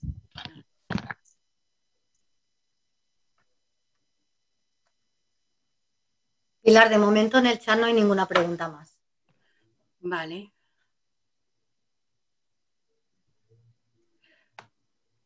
Pues entonces, ¿es la hora ya? Sí, ¿no?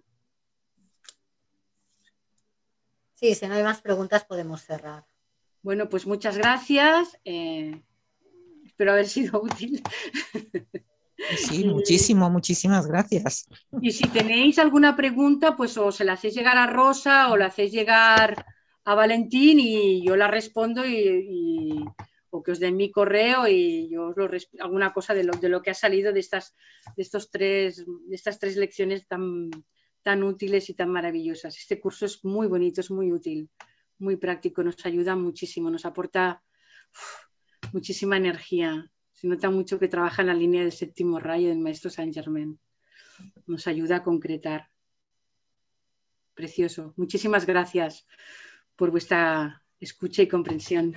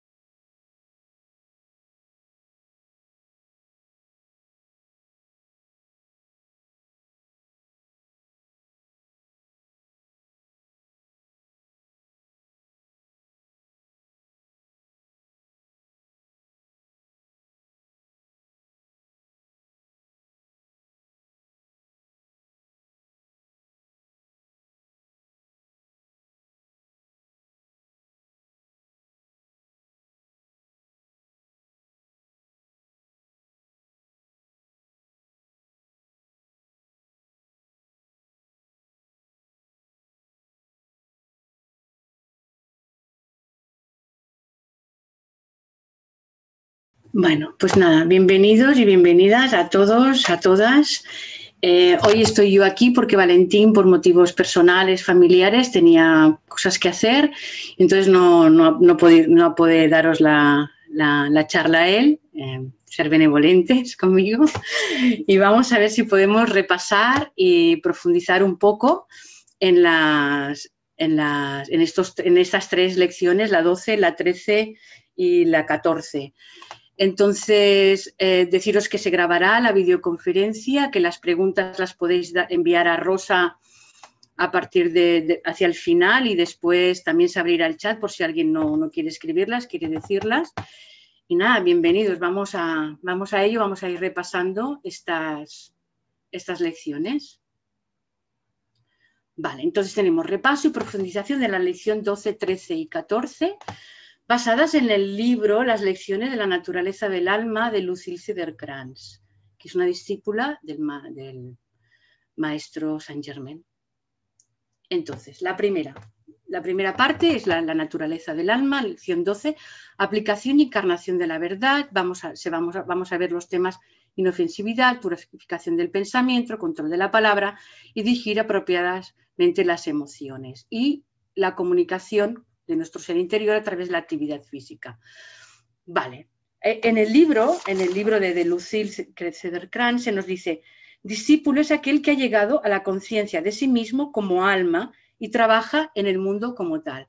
Y estas instrucciones que se nos van a dar son precisamente para discípulos, estudiantes, en algún nivel del camino espiritual. Entonces, aquellos que se reconocen a sí mismo como alma.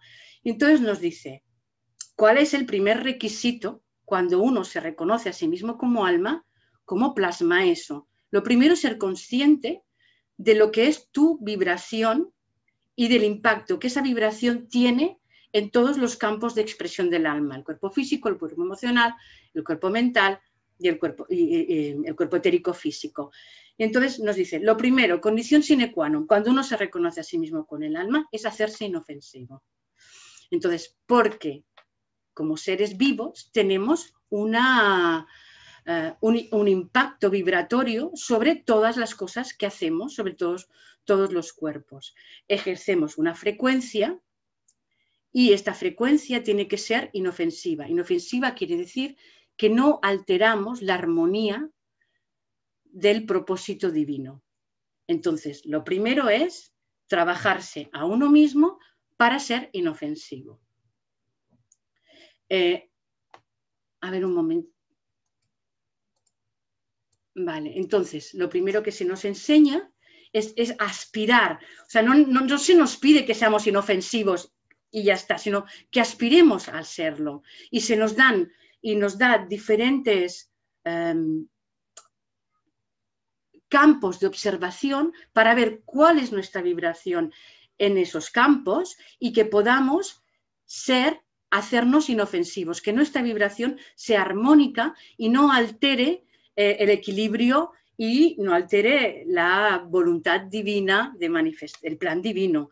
Por lo tanto, lo primero, cuando uno se reconoce con el alma, es ponerse a trabajar en ser inofensivo. Y entonces nos da 4 aspectos para que podamos trabajar esa vibración y convertirla en una vibración inofensiva.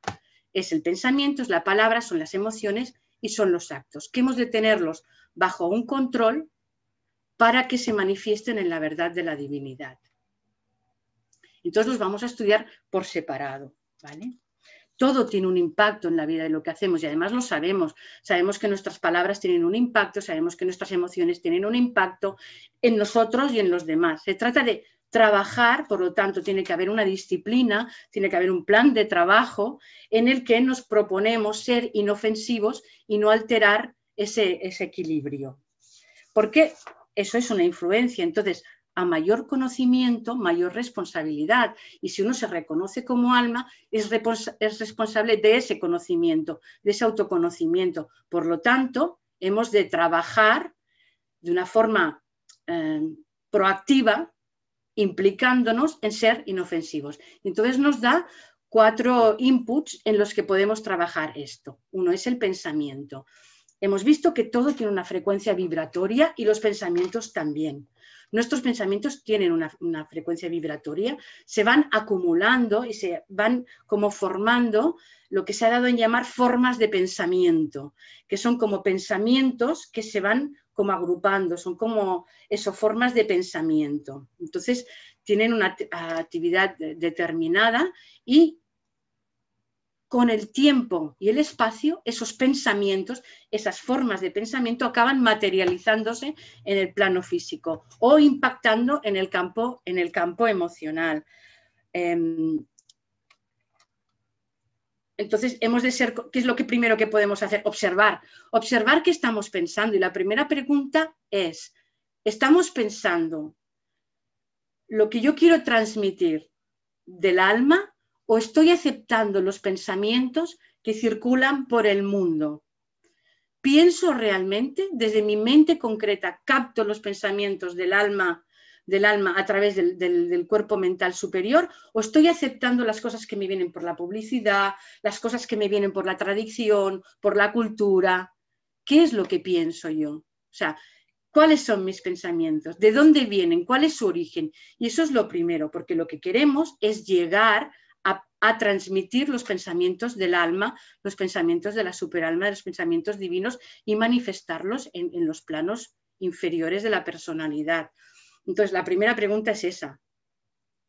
¿Mis pensamientos son míos o estoy aceptando lo que me dice la tele, lo que me dice el periódico, lo que dice la publicidad, lo que se acepta por tradición?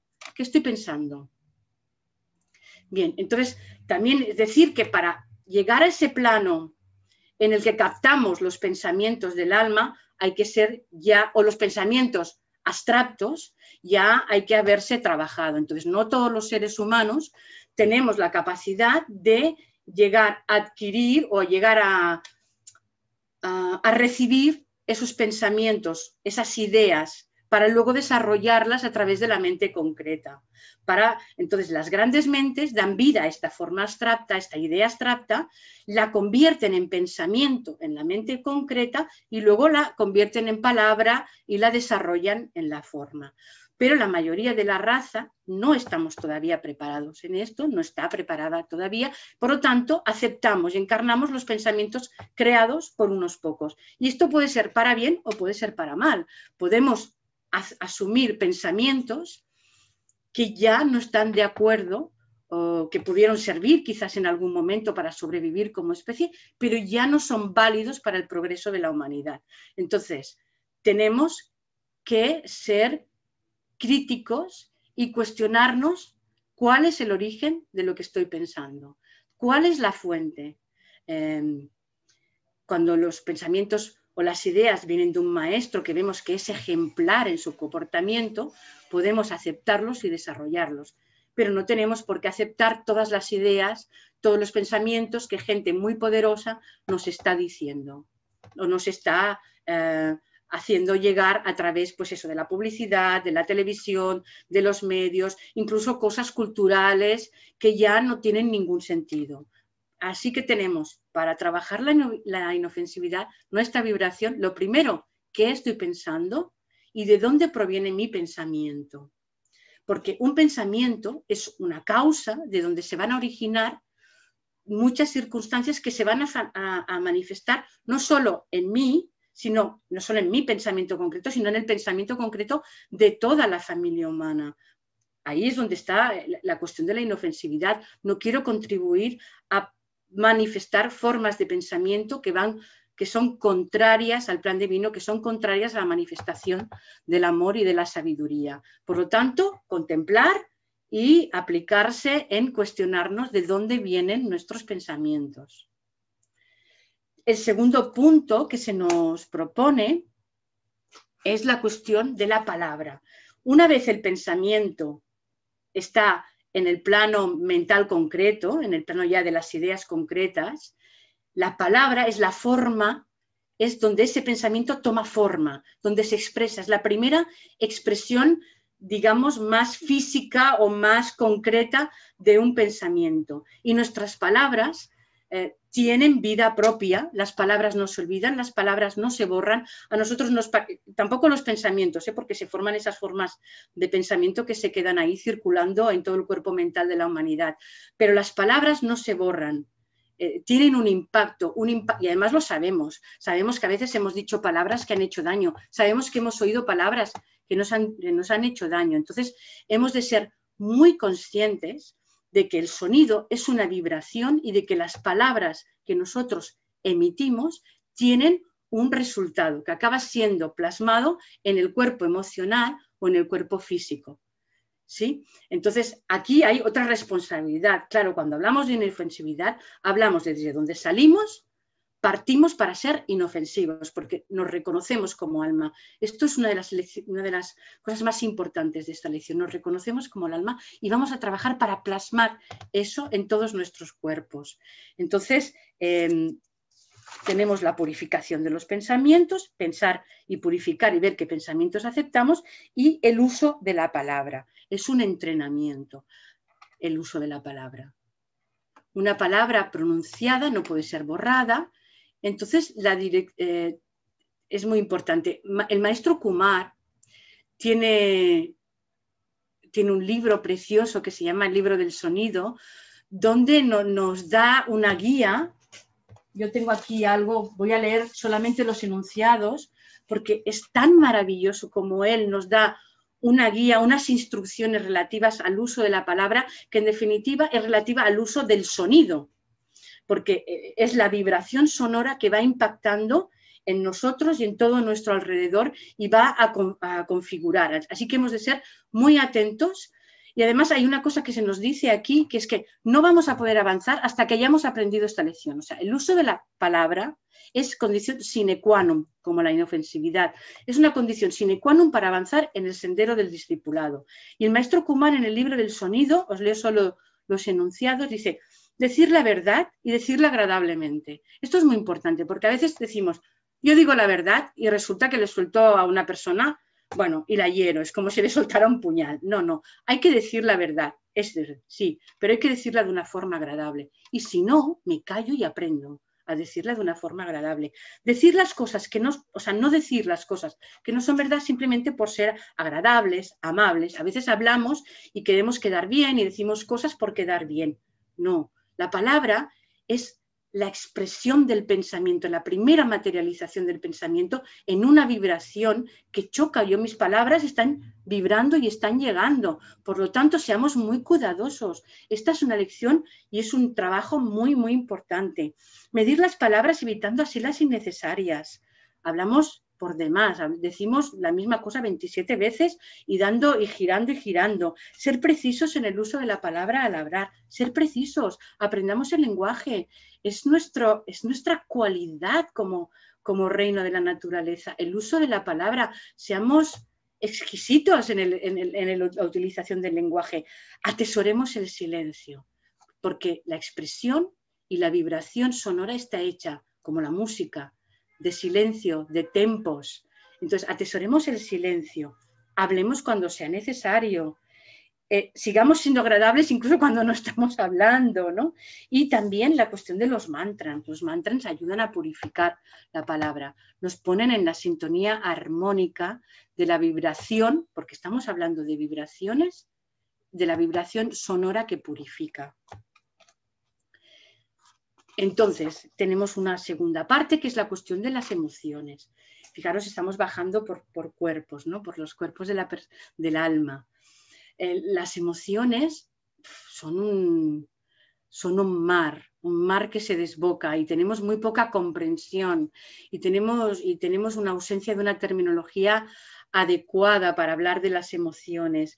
Por lo tanto, esta energía astral, esta energía emocional que se pone en movimiento por el pensamiento, por la palabra y por la acción, fijaros, es el cuerpo emocional, está en medio entre el cuerpo físico etérico y el cuerpo mental, recibe impactos de los dos lados. Por lo tanto, es un cuerpo súper activo con una vibración muy importante y entonces estas fuerzas impactan y crean sobre el sistema sensorial, porque las sensaciones son hermosas, sentir amor, sentir alegría, los sentimientos, las sensaciones, pero cuando esto se desboca en emociones, entonces aquí es donde tenemos que trabajar la cuestión de la temperancia.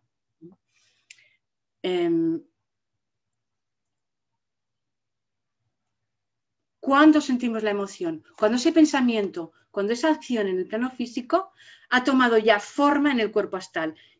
Una forma en el cuerpo astral, en mi cuerpo astral, en tu cuerpo astral, en el montón de emociones que vamos generando constantemente durante el día, crea una órbita que es como humo, que es densa y no nos permite relacionarnos de una forma adecuada con nuestro cuerpo sensorial de sensaciones y emoción y con el cuerpo sensorial y de emoción de los otros seres. Y eso crea como un agua estancada que lleva a pudrirse en ocasiones. Y lo vemos a veces en la sociedad, en la humanidad, hay como unas olas emocionales que acaban muchas veces en tragedia. Entonces esto es también una responsabilidad. Entonces el cuerpo, porque todo lo que nos pasa a nosotros lo proyectamos hacia afuera, hacia el cuerpo mental, hacia el cuerpo emocional de toda la humanidad. De la humanidad es una parte, es un reino de los muchos que hay, que también influyen en los reinos inferiores. Por lo tanto, eso es una responsabilidad. El cuerpo emocional hemos de purificarlo. Hay tantas formas astrales que a veces nos cegamos. Y toda forma astral acaba manifestándose en tiempo y espacio. Según, es lo que decíamos, a veces de pronto recorren olas emocionales por la sociedad y eso es uno de los grandes problemas del mundo. Se pueden crear tragedias, se pueden crear problemas. Esos pensamientos, esas corrientes energéticas de pensamiento tienen un impacto en el cuerpo emocional y de pronto ocurren cosas que después nos arrepentimos como humanidad de que hayan sucedido. Entonces, aquí es otro punto importante, la cuestión de las emociones. A nivel emocional, es desarrollar el gusto por lo superior, es desarrollar, sentirnos alegres, sentirnos equilibrados, sentirnos emocionalmente estables y aportar eso a los demás seres humanos. Es trabajar la empatía. Antes de enfadarnos con alguien, pensar en qué lugar está y seguramente si nosotros estuviéramos en su lugar, con su historia, estaríamos haciendo, con su grado de desarrollo, nosotros estaríamos haciendo eso. ¿Cómo podemos, en lugar de enfadarnos, en lugar de crear una emoción, cómo podemos contribuir a que vuelva la armonía al cuerpo emocional de esa persona? Hay niebla, en lugar de crear niebla, ruido. Por lo tanto, fijaros la necesidad de limpiar, como las aguas estancadas, hacer que circule. ¿Y qué es lo que se nos propone? Pues adoptar una acción de disciplina positiva a través de la amabilidad, la cordialidad, la ley del amor, ver en cada situación cómo podemos ser amables, cómo podemos ser empáticos, cómo podemos trabajar la cordialidad, que el cuerpo emocional, que nuestras emociones nos sirvan para comprender, para penetrar en lo profundo de los sentimientos, para sentir cómo los demás sienten y para poder expresar cómo sentimos nosotros desde el corazón. La sede de las emociones está en el corazón, pero que sean algo empático, algo cordial. Y aquí, de nuevo, necesitamos una disciplina. Cuando un sentimiento, una emoción se nos está disparando, en ese momento hay que parar. Hay que parar y hay que saber parar, ya que hace falta una disciplina. Una disciplina significa crear un ritmo que cambie.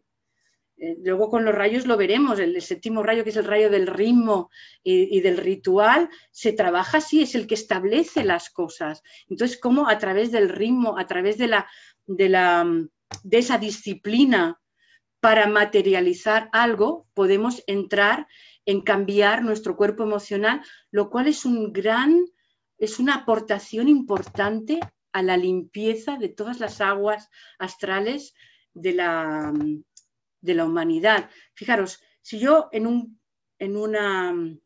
cubo de agua sucia abro el grifo y dejo que entre agua limpia, con el tiempo irá saliendo todo el agua sucia y quedará el agua limpia. Y esa puede ser mi aportación. Entonces somos responsables de eso porque hemos dicho que éramos aspirantes que nos reconocíamos como alma. Entonces, vamos a aportar eso. El alma aporta a la vida. Y después tenemos la cuestión de la cualidad de nuestro ser a nivel físico. También toda actividad física tiene un impacto, tiene una frecuencia en nuestro entorno. Entonces, ¿qué se nos recomienda para trabajar en esto? Hemos visto los pensamientos, es ver dónde provienen los pensamientos. ¿Son los pensamientos que provienen a través de mi alma, a través de seres elevados? ¿Son los pensamientos que yo quiero tener? ¿Qué hago con mi palabra? ¿Cómo hablo? ¿Qué expreso? ¿Cómo siento? ¿Cómo comprendo? ¿Cómo empatizo? Para trabajar el aspecto emocional. Y a nivel de actividad física se nos dice parar un momento. Vivimos hacia afuera, vivimos el mundo del cuerpo físico, el mundo de la actividad física, ya lo dice, esa actividad, por ejemplo, es acción, es hacer, es hacer, es hacer. Entonces entramos en una rueda que parecemos un hámster, haciendo. Un momento, vamos a parar, vamos a detenernos. Entonces se nos dice, cuando se detiene la actividad física, el tiempo suficiente para contemplar el significado interno del instrumento y todas las partes. Todas las partes son todos los cuerpos, son mi personalidad y es mi conexión para establecerme como alma. Es para la actividad física, es vuelve a casa, vamos a volver a casa, estamos siempre en la oficina, estamos siempre trabajando, vuelve a casa y ahí respira. Y a partir de ahí vamos a ver cómo podemos nuestra actividad física modularla de otra manera.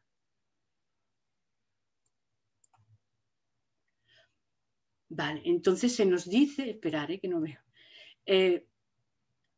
Vale, entonces se nos dice, fijaros, tenemos los sentidos físicos que son nuestros instrumentos para relacionarnos con el mundo exterior, pues el gusto, el tacto, la vista, el oído, ¿sí?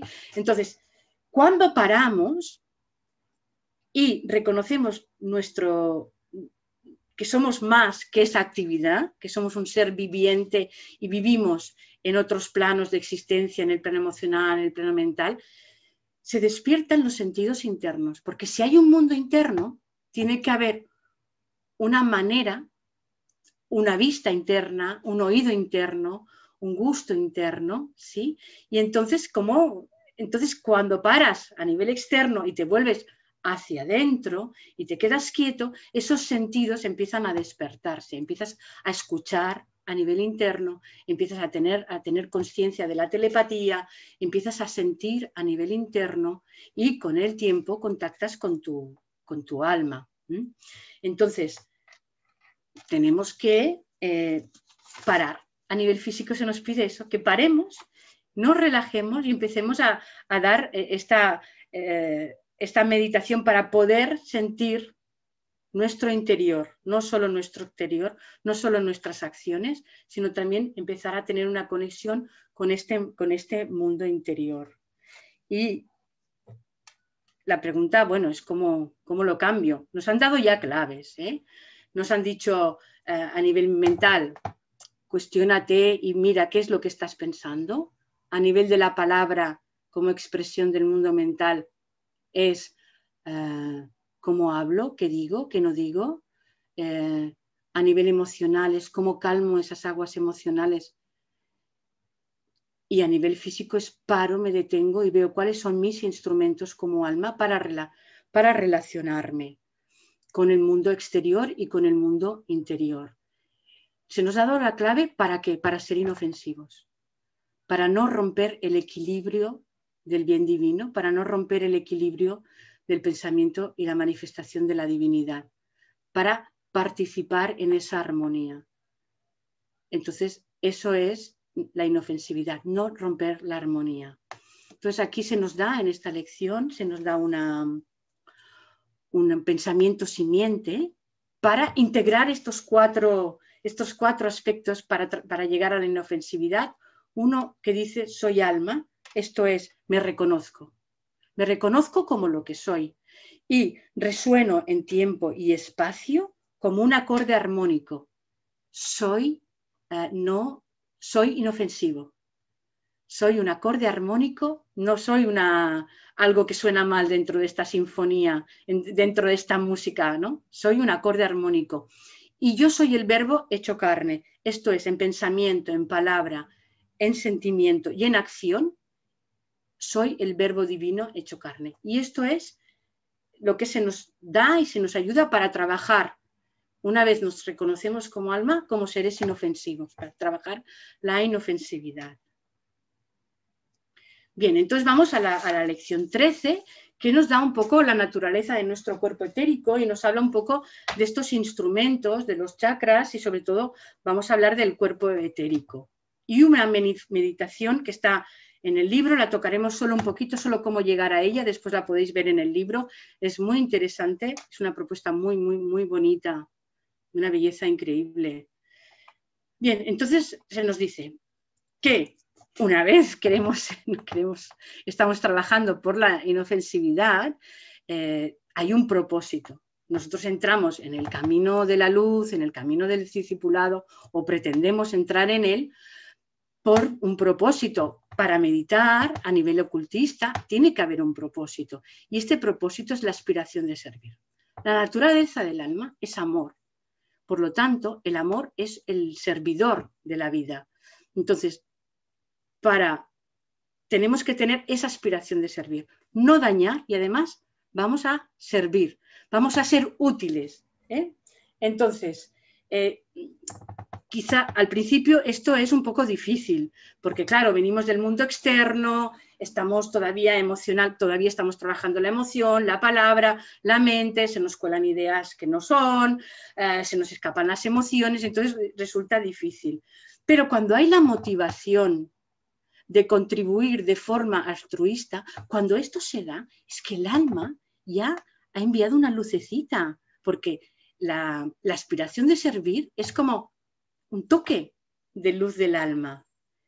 Entonces ya, cuando llegamos a ese aspecto, ya no es una disciplina dura, al contrario, es un como llegar a casa, conectar con el alma que soy, establecerme en el mundo del alma y respiro, y aquí estoy en casa, es mi hogar, y después salgo al mundo a hacer y a ser útil para contribuir al bien común, ¿sí? Entonces, al principio, pues claro, hay poco fruto porque la personalidad no está orientada hacia el alma. Entonces, lo primero es orientarnos hacia el alma para que el alma de esa chispa nazca en nosotros esa necesidad de servir, y entonces ya habremos conectado. Ahora, entonces, claro, ¿qué hay que hacer? Hay que hacer ajustes, como siempre, tenemos que hacer ajustes porque estamos intentando cambiar de una manera estructurada, fijada, en ser un ser de luz y que va a tener otra manera de expresarle. Estamos cambiando nuestra frecuencia vibratoria para ser inofensivos en cuanto a la vibración que emitimos, pero también para vibrar en otros niveles de expresión. Por lo tanto, tenemos que hacer ajustes internos. ¿Cómo podemos hacer estos ajustes internos? Bueno, pues conociendo nuestro instrumento. Nuestro instrumento, el instrumento del alma. El alma tiene varios cuerpos a través de los que se expresa. Estos cuerpos son el cuerpo mental, el cuerpo astral y el cuerpo etérico. Digamos aquí que el cuerpo físico no es un principio, porque es la cristalización de lo que se da en el cuerpo etérico, que el cuerpo etérico es como una matriz, es como un molde que se precipita allí, la materia se cristaliza y entonces es el cuerpo físico. El mundo con el que nos movemos en la acción es como un precipitado de las formas etéricas. Entonces, para trabajar, no vamos a trabajar en él directamente, vamos a trabajar en el cuerpo etérico, para trabajar en el molde, para trabajar en la raíz. Entonces, vamos a ver sobre todo esto, que el cuerpo físico es una apariencia, un efecto, una condensación de un cierto sentido del cuerpo etérico, como una cristalización. Cuando se va perfeccionando el cuerpo etérico, el cuerpo físico va elevando su nivel vibratorio. Por lo tanto, como nuestro interés es trabajar con el cuerpo etérico, con el cuerpo emocional y con el cuerpo mental. Bastante de lo que hemos trabajado en la lección anterior nos va a ayudar en el cuerpo mental, en el cuerpo físico y en el cuerpo emocional. El cuerpo etérico de todos los seres interpreta lo que llamamos la forma del espacio. No tengo yo un cuerpo físico individual, un cuerpo físico, un cuerpo etérico, sino que hay un cuerpo etérico que interpreta todo y me sirve como canales de comunicación, donde hay muchas líneas de fuerza. Eso está por todas partes. Y aparte yo tengo mi propia configuración, mi propio molde, donde se transmiten todas esas energías. Estos canales funcionan en las dos direcciones. O sea, aquí es donde yo recibo, a través del cuerpo etérico, es donde yo recibo los impactos emocionales y los impactos mentales, y también donde yo, a través de mi cuerpo etérico, vuelco hacia el exterior y hacia el cuerpo etérico de toda de la Tierra, de la humanidad, del planeta, el cuerpo etérico total, mis emociones, mis sentimientos y mis pensamientos, y por eso después se van formando esos cuerpos mentales, esos aspectos emocionales. Esto circula por unos tubos que se llaman nadis, también donde se cruzan, hay muchísimas nadis que circulan por todo el cuerpo, donde se cruzan, hay varios vórtices de energía, donde se cruzan varios, pues se condensa y es como un punto clave. Donde se concentran muchos, se crean como remolinos energéticos, y los 7 chakras principales o los 7 centros principales serían eso, como una configuración importante de diferentes canales. Entonces, nuestros pensamientos entran a través de nuestra red etérica y van sobre todo a nuestro cerebro, a nuestro cuerpo mental y a nuestro sistema a nivel físico, a nivel cerebral. Es como se plasman. Entonces, la energía sigue al pensamiento. La forma humana subyacen y están relacionadas con el cerebro y con el sistema nervioso.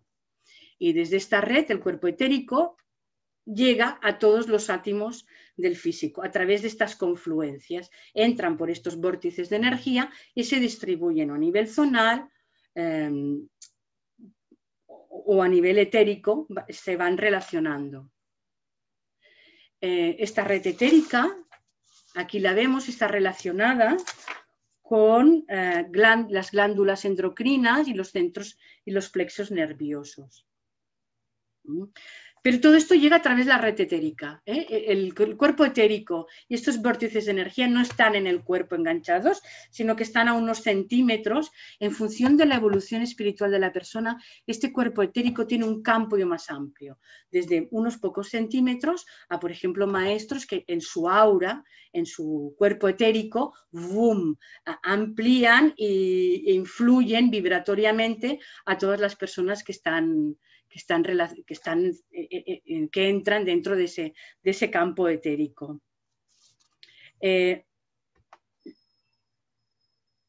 Bueno, en nosotros a nivel físico se expresan a través del sistema nervioso y de las glándulas endocrinas. Aquí las hemos visto. Vale. Voy a ir pasando por el tiempo. Vale, o sea, importante, no están en el físico, ¿vale? Entonces, cuando el cuerpo etérico está más desarrollado, la cualidad de las energías salientes y entrantes son mejores. Entonces, asimilamos y comunicamos mejor. Nos vamos trabajando y podemos proyectar hacia afuera y recibir a través de este cuerpo etérico más cualidad que cantidad. Estos son los chakras. Vamos a ir viéndolos uno a uno, pero yo entiendo que ya los conocéis. Entonces, bueno, no existen en el cuerpo físico, se localizan a unos centímetros. Entonces tenemos el chakra del centro coronario, que se localiza en la cabeza, está relacionado con la pineal o la epífisis y pone en contacto, aquí es lo importante de lo que se nos dice en esta lección, que pone en contacto la personalidad con el alma trascendente, ¿vale? Este centro es el que va a poner en contacto, porque este es el receptor del alma espiritual, del alma trascendente. Permanece inactivo en la mayoría de los hombres, en la mayoría de los seres humanos, hasta que nos proponemos ascender en ese camino espiritual, hasta que hacemos el trabajo necesario para que nuestra alma, que está en meditación profunda, nos mire y nos toque, y entonces establezcamos la comunicación. Entonces este centro va a ser el de comunicación con el alma trascendente. Después tenemos el centro Ajna, que se localiza aquí detrás, aquí en la cabeza. Casi todos están en la espalda, menos el de la cabeza y el Ajna. Este centro Ajna está bastante inactivo, pero es el que coordina la triple personalidad. Está bastante inactivo hasta que la personalidad es una entidad coordinada. Esto es, cuerpo emocional, mental y etérico están alineados, y la personalidad es la que coordina estos tres campos de expresión. Juega un papel importante en el alineamiento del alma con la mente y el cerebro, porque va a ser como el centro distribuidor. Esto contacta con el alma, este es el que va a distribuir, recibir y traducir eso a todos los chakras inferiores, a todos los cuerpos inferiores. Por lo tanto, es un centro muy importante, es un centro de coordinación. Después tenemos el centro laríngeo, que se expresa a través de las glándulas tiroides y paratiroides. Es un centro donde la palabra se expresa. Por lo tanto, tiene que ver bastante con el mundo intelectual y con el mundo de la creación a nivel intelectual, a nivel mental. Y conecta esto con la mente inferior, que es la mente que concreta los pensamientos, que les da una forma hacia el plano físico. Y también, como centro receptor, la telepatía puede llegar a través de este centro, la conexión, porque es sentir las palabras de otras personas, de otros seres, de otros reinos, conectarnos. Luego tenemos el centro cardíaco. Este centro es muy importante porque está a nivel de la columna vertebral, alimenta al cuerpo físico con la energía vital mediante el corazón a nivel físico y la corriente sanguínea, pero pone al individuo, nos pone a nosotros en contacto con todo el amor superior. Por lo tanto, es la puerta de entrada a todo el sistema energético. Vamos a coordinarlo después con el cuerpo, con el Ajna, ¿verdad? Aquí se nos propone que lo coordinemos después con el Ajna. Pero ¿cómo vamos a entrar? Vamos a entrar por el corazón. Vamos a entrar, las energías que fluyen a través de este centro nos impulsan a buscar y establecer las relaciones para aspirar a lo superior. Esta es la puerta de entrada. ¿Y cuál es la llave que abre esta puerta? La inofensividad, el trabajo con la inofensividad. Entrar por aquí, querer aspirar, querer ser elevados hacia la superior, es lo que nos va después a permitir coordinar desde el centro Ajna. Después tenemos el centro del plexo solar, que son los 3 centros inferiores, los pasamos rápido, pero son los centros que nos han ayudado a llegar a la humanidad donde estamos. Ahora estamos pretendiendo dar un salto evolutivo del centro del plexo solar, que es un plexo de lucha, de superación física, de superación mental, de relaciones, pero todo con un gran impacto emocional. Entonces, ahora es el momento de superar eso y reemplazarlo, de ascender hacia el corazón. Es como si fueran lotos, como si fueran flores. Ahora estamos mirando hacia abajo y ahora nuestra mirada, nuestra aspiración tiene que ser a ascender, entrando por el corazón y ascendiendo hacia los centros superiores. Tenemos el plexo solar, después tenemos el centro sacro sexual, que también están todos a unos 6-7 centímetros, este está a unos 6-7 centímetros debajo de la cintura, y nos proporciona la energía para los órganos de reproducción física y las relaciones sexuales también, que eventualmente tiene que ser ascendido al centro de la garganta para que la creación sea intelectual, sea mental, sea creativa, sea una creación enfocada en los mundos superiores que permita manifestar a través de la palabra, a través de esta creatividad, del arte, de la comunicación, las ideas de los planos superiores. Y después tenemos el centro sacro, Muladhara, donde está la Kundalini. Aquí le llaman centro Kundalini, que es tan potente la fuerza de la Kundalini, es la fuerza de la creación en estado primitivo. Entonces, mejor no hagamos nada, porque esto sería como jugar con fuego. No despertemos, o sea, el despertar de estas energías es el último centro en el que se debe despertar. Debemos ser ayudados siempre por un maestro para despertar este centro, porque es como si pusiéramos 27.000 volcanes en erupción de golpe. Entonces, ahí hay mucho misterio, es una fuerza fuerte. Tengamos en cuenta que eso nos ha ayudado, que es eso lo que una de las fuerzas que nos ha traído a la manifestación, pero es como trabajar con el fuego. Cuando aprendamos a trabajar con el fuego, podremos trabajar con el fuego. Y en este caso nos enseñará un maestro a trabajar con el fuego.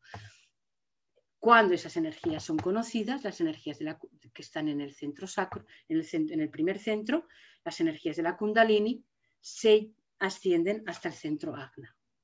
Bueno, también tenemos 21 chakras menores, que son esos como canales donde se han ido encontrando todos estos nadis que hemos ido hablando y donde se cuentan unos cuantos más, son como vórtices de energía. Tenemos, por ejemplo, los de las manos para trabajar todas las energías cuando queremos trabajar la sanación, el de los pezones, por ejemplo, cuando damos de mamar, las mujeres, pero son como centros y distribuidores de energía del organismo. Bien, entonces, el cuerpo etérico es la forma sustancial del alma, hemos visto, a través de estos centros entran en el espacio del cuerpo etérico físico personal, y entonces esta alma tiene 3 dimensiones, que es el alma espiritual trascendente, que podríamos decir que se enfocaría en el centro de la cabeza, el alma humana, que se enfocaría en el centro del corazón y los centros relacionados con él, como la garganta, y el alma animal, que se encuentra en el plexo solar y los centros relacionados.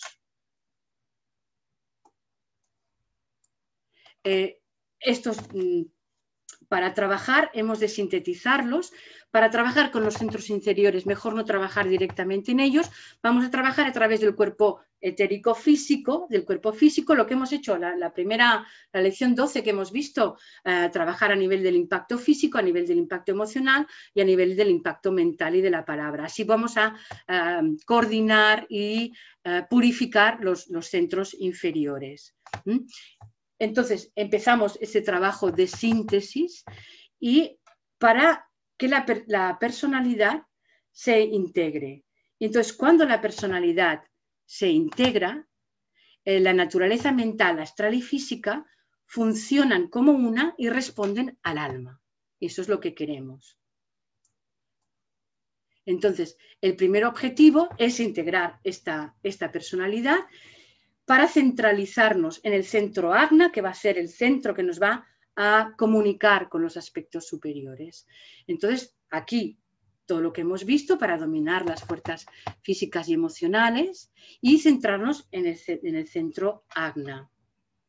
Nuestra meditación en este centro. Entramos por el corazón y ascendemos para coordinar todos los centros inferiores desde el Ajna.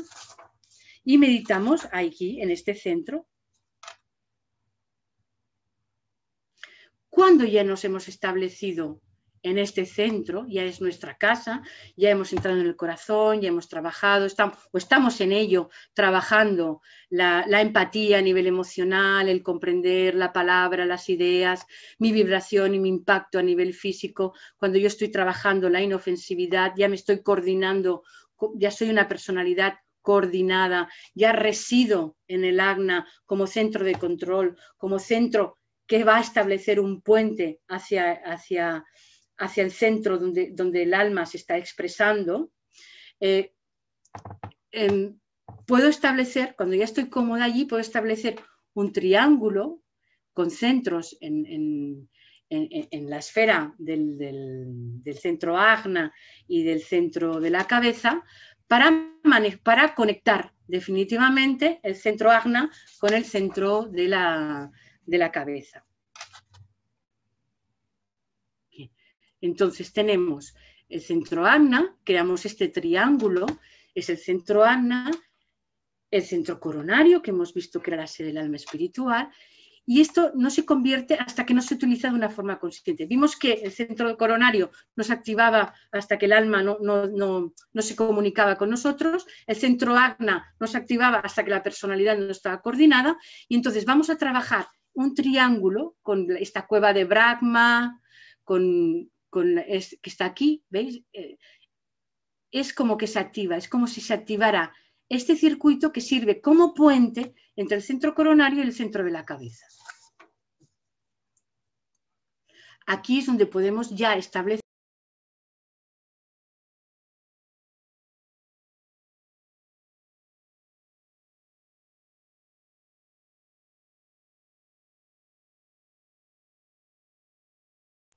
Vale, ahora sí. Sí, sin darme cuenta me he tocado algo y me he silenciado.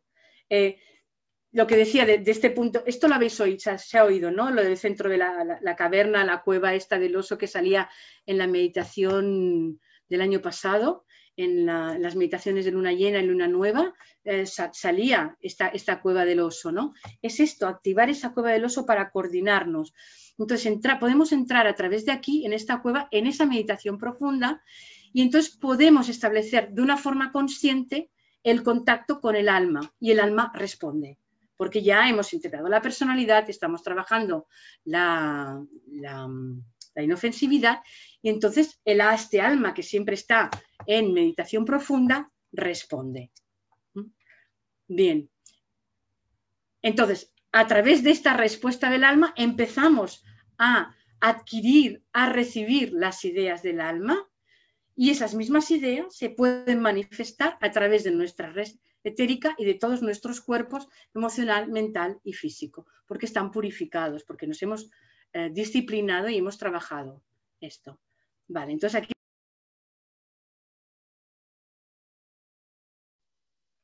Pilar, perdona, no se te oye.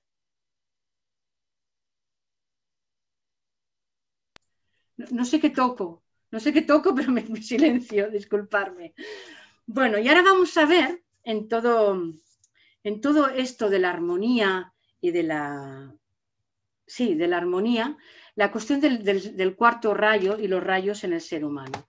Nosotros como alma que se expresa, como ser humano, como personalidad, tenemos cualidades, ¿verdad? Hay 3 cualidades primordiales. Estas 3 cualidades serían los del aspecto, que son las cualidades creadoras, que serían el primero, segundo y tercer rayo, que son voluntad, poder, amor, sabiduría, inteligencia activa, manifestación, conocimiento. Y esto es los rayos del propósito, que manifiestan el propósito. Y después hay 4 rayos menores o 4 rayos de atributo que cualifican, que le dan color, que resaltan estos 3 aspectos de voluntad, de amor y de inteligencia. Entonces, de este triángulo básico se derivarían estos 4 tonos que le dan unos tonos, un resalte de esos aspectos de amor, de inteligencia y de voluntad. Entonces nos dicen que el cuarto rayo, la armonía a través del conflicto, es una expresión, un resaltar del segundo rayo de amor, sabiduría, el quinto rayo sería de conocimiento concreto, sería del tercer rayo inteligencia activa, el sexto rayo devoción ideal se derivaría del segundo rayo amor sabiduría, y el séptimo rayo magia ceremonial, orden, tan importante en todo lo que hemos visto en los dos aspectos, en las 2 lecciones anteriores, para poder llevarlo a la práctica, se derivaría del primer rayo de voluntad y de poder. Entonces, estas 4 expresiones surgen e impactan porque son cualidades. Yo, si tengo una cualidad de segundo rayo, voy a tener esa tendencia a expresarme o en el amor y en la sabiduría. Sí, estoy más o menos trabajada como personalidad y he conectado o intento estar en el camino. Otra persona, otro ser humano que no esté avanzado, por decirlo de alguna manera, o que no se haya autodisciplinado de su autoconocimiento, pues a lo mejor el amor sabiduría lo utiliza, se expresa como una capacidad de atracción, como una capacidad cierta, más o menos empáticas. Entonces, estas 4 frecuencias que hablan se expresan con una cierta facilidad en el ser humano. Entonces, aquí nos pone la importancia de averiguar cuáles son nuestro equipo de cualidades. Y hay 5 cualidades que es imprescindible conocer. Una es el rayo del alma, pero esto ocurre y se conoce cuando el alma conectamos con todo el trabajo que hemos hecho. Cuando conectamos, cuando el alma se expresa, entonces conocemos nuestro rayo de alma. Pero tenemos una personalidad que funciona con su cualidad, tiene un rayo.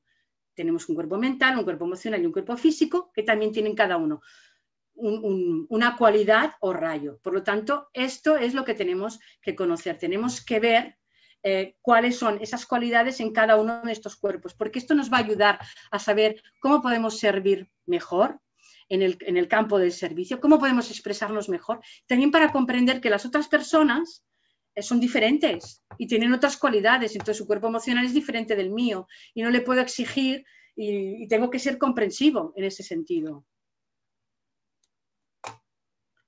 Entonces aquí nos pone un ejemplo muy interesante y nos lo da en 2 vertientes, entre una persona que ya es un discípulo con un rayo de alma de segundo rayo, una personalidad ya integrada, ¿sí? Como primer rayo, un rayo de cuerpo mental, un rayo de cuerpo mental 4, un emocional de sexto y un cuerpo físico de séptimo. Entonces nos dice, vale, esta persona, como ya es un discípulo, ya tiene una personalidad integrada, pues le va a resultar bastante fácil expresar a través de su cuerpo emocional y de su cuerpo...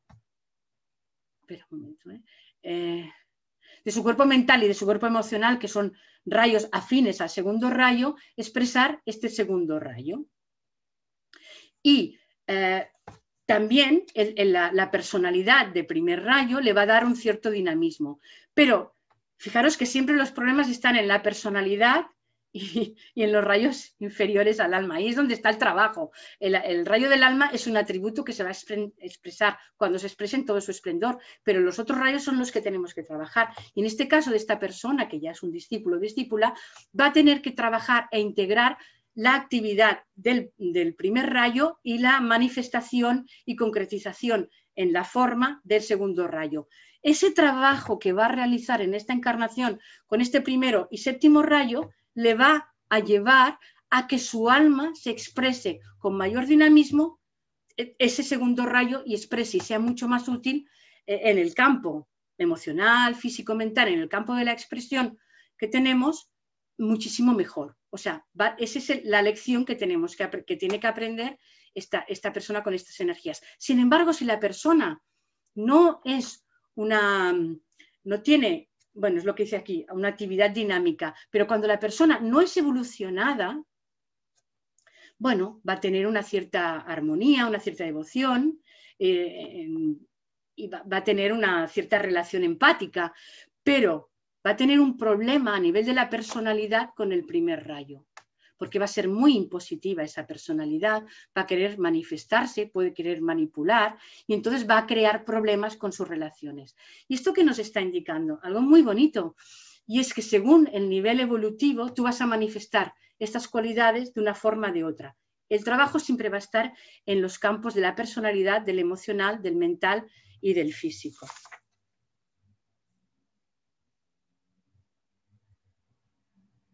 Bien, entonces, en el cuarto rayo, que es armonía a través del conflicto, que es belleza, que es arte, aunque aquí nos dice, no es de las artes escénicas, no es de las artes artísticas, porque vamos a trabajar aquí el aspecto de armonía.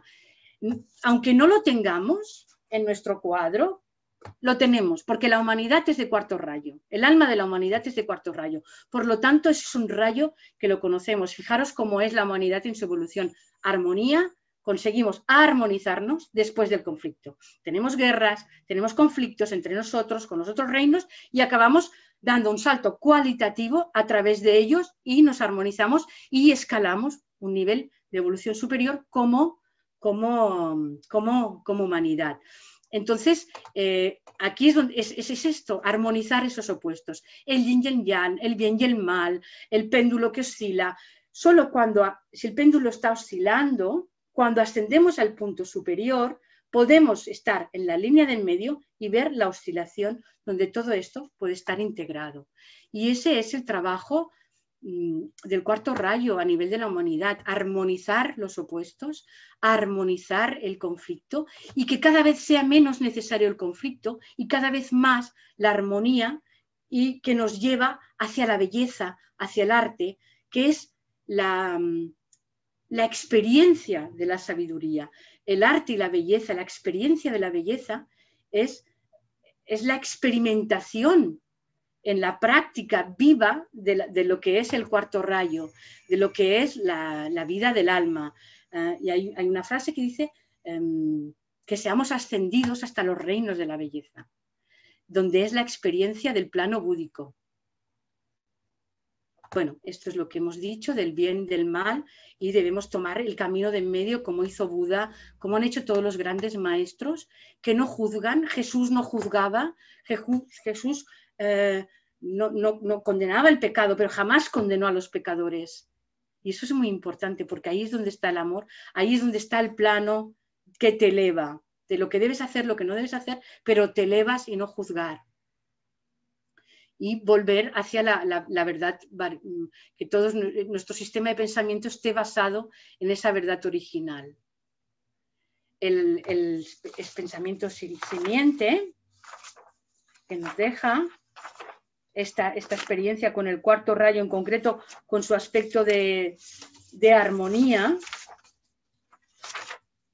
es: aspiro a sentir lo que decíamos, la belleza, la frecuencia del sonido silencioso del alma espiritual trascendente. Aspiro a llegar a los reinos de la belleza y aspiro a entender su significado, por lo tanto lo integro, lo experimento, lo manifiesto. Eso es el arte de la vida.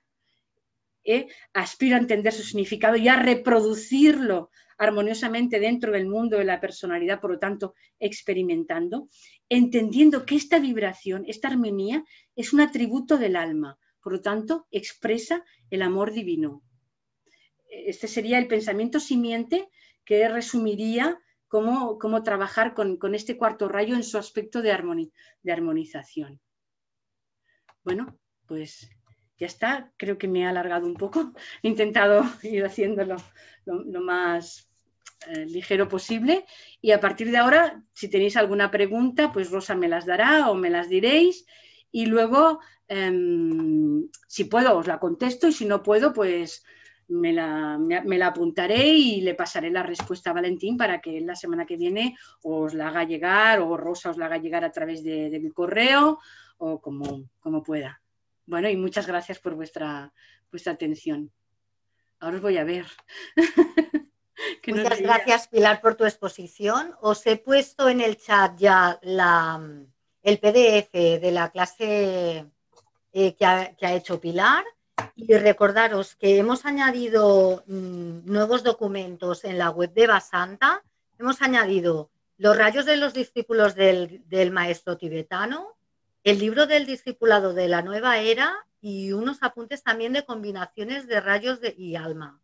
Yo ahora os lo pondré también en el chat, pero a las personas que os lo envío por correo electrónico, esta noche ya no, pero mañana os enviaré un correo con todos los documentos nuevos, ¿vale? Y los que queráis podéis acceder ya a la web de que estarán puestos.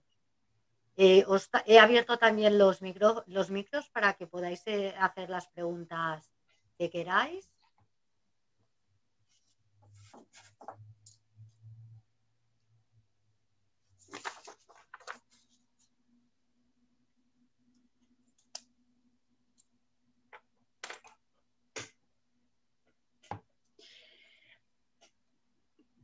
¿No hay preguntas?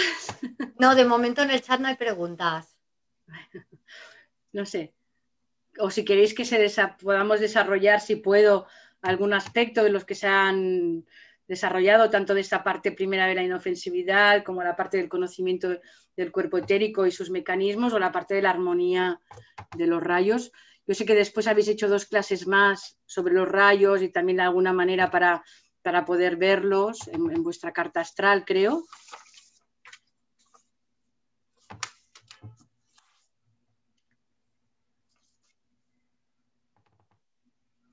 O si queréis que desarrolle, si puedo, algún aspecto más.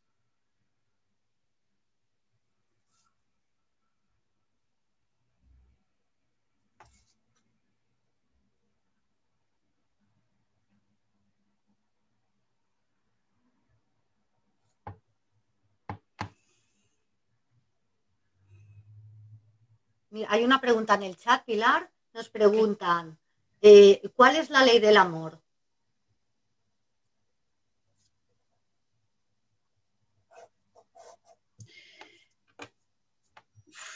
No sé muy bien cómo explicarlo. A ver. El amor es el propósito y se sirve...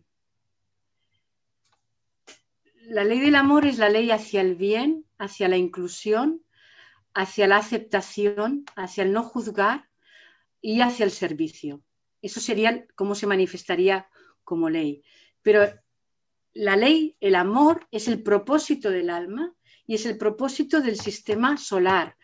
Cuando hablábamos de los rayos decíamos, todo tiene estos 5 rayos, ¿no? que hemos visto que están en nuestro equipo, ¿no? Pero todo tiene una cualidad, los rayos son las cualidades de lo divino. Entonces, el sistema solar, nuestro sistema solar, nuestro sol, es de segundo rayo. Por lo tanto, el propósito del sol es el amor. Y esto lo podemos ver en cómo nutre la tierra, como todo depende de él, como toda la energía, como todo cuanto crece en la tierra, es por gracia, es gracias al sol. Si el sol se apagara, todo desaparecería, ¿no? En pocos meses, creo que está calculado que en unos 3 meses, si el sol dejara de brillar, en unos 3 meses todo desaparecería. Entonces, es amor puro, está trabajando, está manifestando, está sublimando el amor. Entonces, el amor es el propósito. El propósito del alma, que es un rayo del sol, es una expresión, es una chispa divina, es una chispa de este sol, no sol físico, sino sol de este segundo rayo. Todo cuanto existe debajo del sol tiene la cualidad del segundo rayo. Por lo tanto, la naturaleza del alma es el amor, el propósito del alma es el amor. La ley del alma, porque una ley es algo que hay que cumplir, es el amor y es manifestarlo a través de las cosas que hemos visto, de la inofensividad. Eso es lo primero.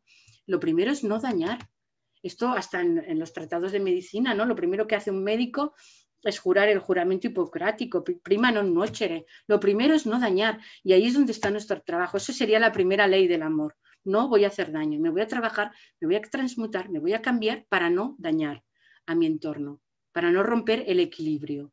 Y después ya cómo utilizo mis cuerpos para manifestar el amor y cumplir entonces sus leyes, que es servir, dar, acoger, nutrir.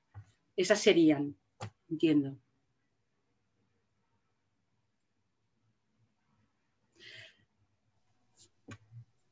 Otra pregunta, Pilar.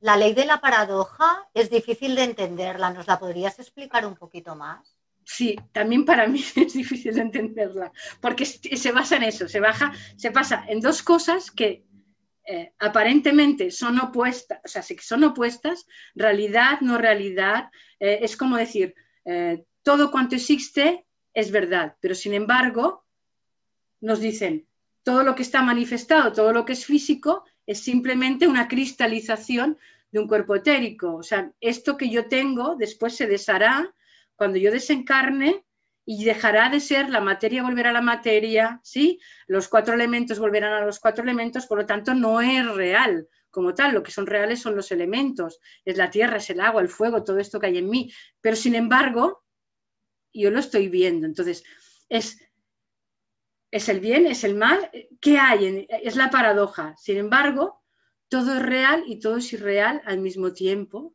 pero todo existe. Hay una reconciliación en el antes de que algo se manifiesta. Antes de que surja esa manifestación, esa forma, esa voluntad, esa cualidad y esa forma, allí no hay paradojas. Cuando se inicia la manifestación en el nivel que sea, empieza a ver la polaridad, lo que es, lo que no es, el bien y el mal, el día, la noche, que parece que son irreconciliables, pero en realidad no lo son, porque tienen la misma esencia. Están ahí, está en la vida, está en la seidad. Entonces, la reconciliación de la paradoja, a mi entender, porque a mí también a veces me cuesta expresarlo, está en la seidad, en lo que es, que a veces parece que no es, cuando se manifiesta. Siguiente pregunta, Pilar. Jesús sacó a los mercaderes del templo. Lo digo porque a veces hay que hacer algo ante las injusticias. ¿Cómo podemos ser inofensivos en estas situaciones? Yo entiendo que Jesús sacó a los mercaderes del templo porque esa era la manera en la que ellos podían, el lenguaje en el que ellos podían entender lo que él quería decir. No porque Jesús utilizara ese lenguaje, sino porque utilizó ese lenguaje porque era el lenguaje que podían entender. Entonces les cogió los tenderetes y se los quitó para hacerles ver que un templo no es un lugar de mercadeo, no es un mercado. Un templo es un lugar de oración, de recogimiento, es un lugar de aspiración. Entonces él utilizó el medio en el que lo podían entender. La cuestión es si es necesario hacer eso, si ahora él lo haría así. La pregunta es esa, porque quizás hay otras, han pasado 2000 años y quizás empieza a haber otras maneras. Quizás ha habido guerras que han sido necesarias para la humanidad o culturas, como la cultura romana, que ha sido una cultura de primer rayo con mucha voluntad, con mucho poder, pero sirvieron para culturizar todo un continente. Sin embargo, ¿ahora eso es necesario? La pregunta es esa. La pregunta no es si es necesario utilizar y si puedo hacerlo sin que eso tenga, sin utilizar cosas no amorosas, cosas no armónicas, encontrar la manera. Y ese es el paso que tenemos que hacer ahora, entiendo, en esta nueva era, utilizar medios para expresar y materializar que no sean dañinos. ¿Que a veces hemos de ponernos enérgicos? Sí, pero no, eso no significa que tengamos que dañar. Jesús no le hizo daño a nadie, simplemente le retiró. Le dijo, fuera de aquí. No hizo daño a nadie, cogió los tenderetes y los puso fuera para que ellos vieran en un lenguaje que entendían, porque era su lenguaje, que un templo no es un lugar de mercado. Yo lo veo un poco así, o sea, hay que adecuar el mensaje, pero siempre intentando ser lo más inofensivos posibles. Otra pregunta, Pilar. ¿Cómo podemos entender que una persona tenga 3 rayos de alma? Yo no, de alma, 3 rayos de alma solo hay uno que yo sepa, ¿eh? Además el alma no cambia los rayos, así como la personalidad, el cuerpo físico, el cuerpo emocional, el cuerpo mental, cambian de energía, de cualidad, de rayo en cada encarnación, porque hemos visto que son los rayos que venimos a trabajar. El cuerpo del alma, el alma no cambia de rayo en muchísimas encarnaciones, porque los propósitos del alma no tienen una vida de duración, tienen muchas vidas, porque son cosas muy profundas, son manifestaciones muy profundas, hasta que el alma puede manifestarse como tal, su cualidad de segundo rayo, de primer rayo, en el mundo, en todos los aspectos, en la persona, a través de una personalidad coordinada, de un cuerpo emocional, de un cuerpo mental y de un cuerpo físico, de etérico físico, pasan miles y miles de vidas, pueden pasar. Entonces, que yo sepa, el alma no cambia en una vida, desde luego no. Comenta que le salen las tabulaciones. No lo sé, ¿qué tabulaciones son? María, si quieres abrir el micrófono y explicarlo para que lo pueda entender mejor Pilar.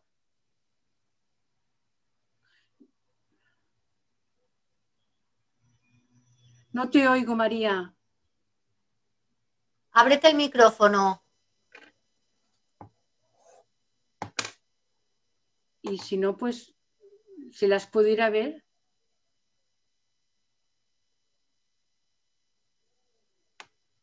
No te oigo, María.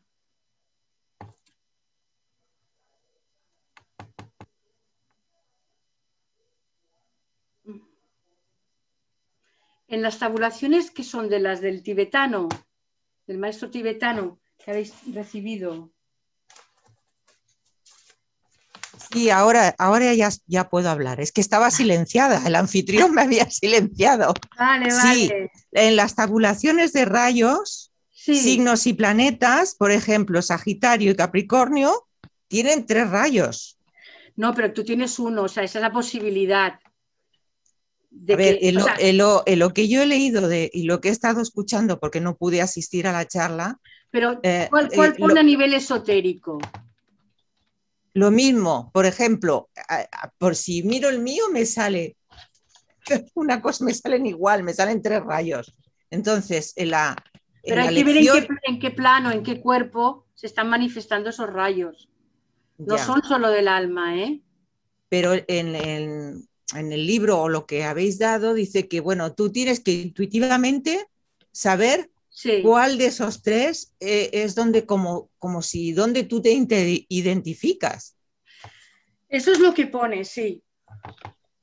A ver, eso es una indicación para que más o menos, o sea, cuando hablamos de cualidades, cuando hablamos de los rayos, lo que hay que hacer es el estudiarte a ti mismo y el conócete a ti mismo. Entonces, es conocerlos, lo básico, al menos, y empezar a ver, pues mi cuerpo emocional, ¿qué es? De 6º rayo, soy pasional, emotiva, seguidora. Eso es un cuerpo emocional de 6º rayo.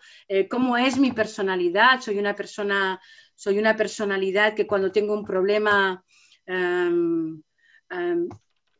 acudo a la voluntad, pues estoy en la línea de 1er rayo, 5º rayo podría estar, ¿sabes? El alma nos revela a ella qué energía tiene. Entonces, estas son indicaciones que el maestro tibetano nos va dando para que entremos en eso y para que vayamos pensando en todas esas cualidades. Mi cuerpo físico, a nivel físico, ¿cómo me relaciono con el mundo físico? Él, por ejemplo, nos dice, la mayoría de la gente, cuando no están muy evolucionadas, tienen un cuerpo físico de 7º rayo o de 3er rayo. Y la cosa es, ¿te gusta improvisar? ¿Te gusta ir sobre la marcha? ¿Tienes una relación muy imaginativa con tu entorno? ¿Eres vital? Estás en una línea de 3er rayo. Eres una persona metódica que necesita ritmo, que las cosas estén en su lugar, con unas relaciones correctas, estás en la línea del 7º rayo. Entonces tú te puedes empezar a conocer y todo eso puede cambiar. El rayo del alma, para mí, y esta es mi percepción, cuando tú haces todo esto, cuando tú creas esa antacarana, cuando tú te asciendes, el rayo del alma se revela. Entonces, esas son indicaciones para que tú veas por dónde puede vibrar. Porque tú en la próxima encarnación, bueno, en esta hablabas de Capricornio, ¿no? Pero en la próxima puede que no nazcas en Capricornio. Entonces, el rayo del alma no cambia. El rayo del alma, hasta que el alma se manifiesta tal cual como un maestro que es, hasta que tú te manifiestes como lo que realmente eres, alma, en el mundo de la forma, en el mundo de la personalidad, pasan muchas vidas. Entonces eso no cambia. Cambia la personalidad. Entonces, si esta vez estás en Capricornio, míratelo y piensa, porque puede ser que a lo mejor no, ¿sabes? No coincidan, porque puede ser, pero te dan una indicación. Te dan una indicación, pues mira, el trabajo con el 7º rayo, el Capricornio tiene el 1º, el 3º y el 7º, creo, ¿no? Sí. Pues tú puedes ver si tu personalidad, si funciona por allí, ¿no? Si la necesidad del ritmo es muy imperante. O sea, hay gente que le sacas de la rutina y le sacas y le cuesta mucho. El primero, hay gente que trabaja con la voluntad, que cuando tiene un problema recurre a la voluntad. Hay gente que recurre a la empatía. Ahí va un 2º rayo. Ahí estamos en la línea de los 2º rayos, de 2, 6, 4. Porque trabajas, o sea, cuando tienes un problema, ahí la personalidad a qué acude, ¿no? Acude a la inteligencia, acude a la imaginación, acude al movimiento. Ahí estamos en la línea del 3º y 5º rayo, por ejemplo. Vale. Como líneas maestras. Ahora, yo el alma considero que el tibetano también lo dice en los libros de astrología espiritual y en los libros, el tomo 1 y el tomo 2 de psicología espiritual, que los rayos del alma no cambian para nosotros. Muchas gracias.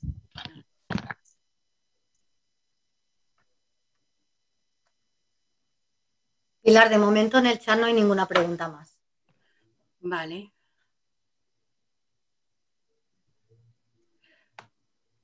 Pues entonces, ¿es la hora ya? Sí, ¿no? Sí, si no hay más preguntas podemos cerrar. Bueno, pues muchas gracias. Espero haber sido útil. Sí, muchísimo, muchísimas gracias. Y si tenéis alguna pregunta, pues o se la hacéis llegar a Rosa o la hacéis llegar a Valentín y yo la respondo o que os den mi correo y yo os alguna cosa de lo que ha salido de estas tres lecciones tan útiles y tan maravillosas. Este curso es muy bonito, es muy útil, muy práctico, nos ayuda muchísimo, nos aporta muchísima energía. Se nota mucho que trabaja en la línea del séptimo rayo del maestro Saint Germain. Nos ayuda a concretar. Precioso. Muchísimas gracias por vuestra escucha y comprensión.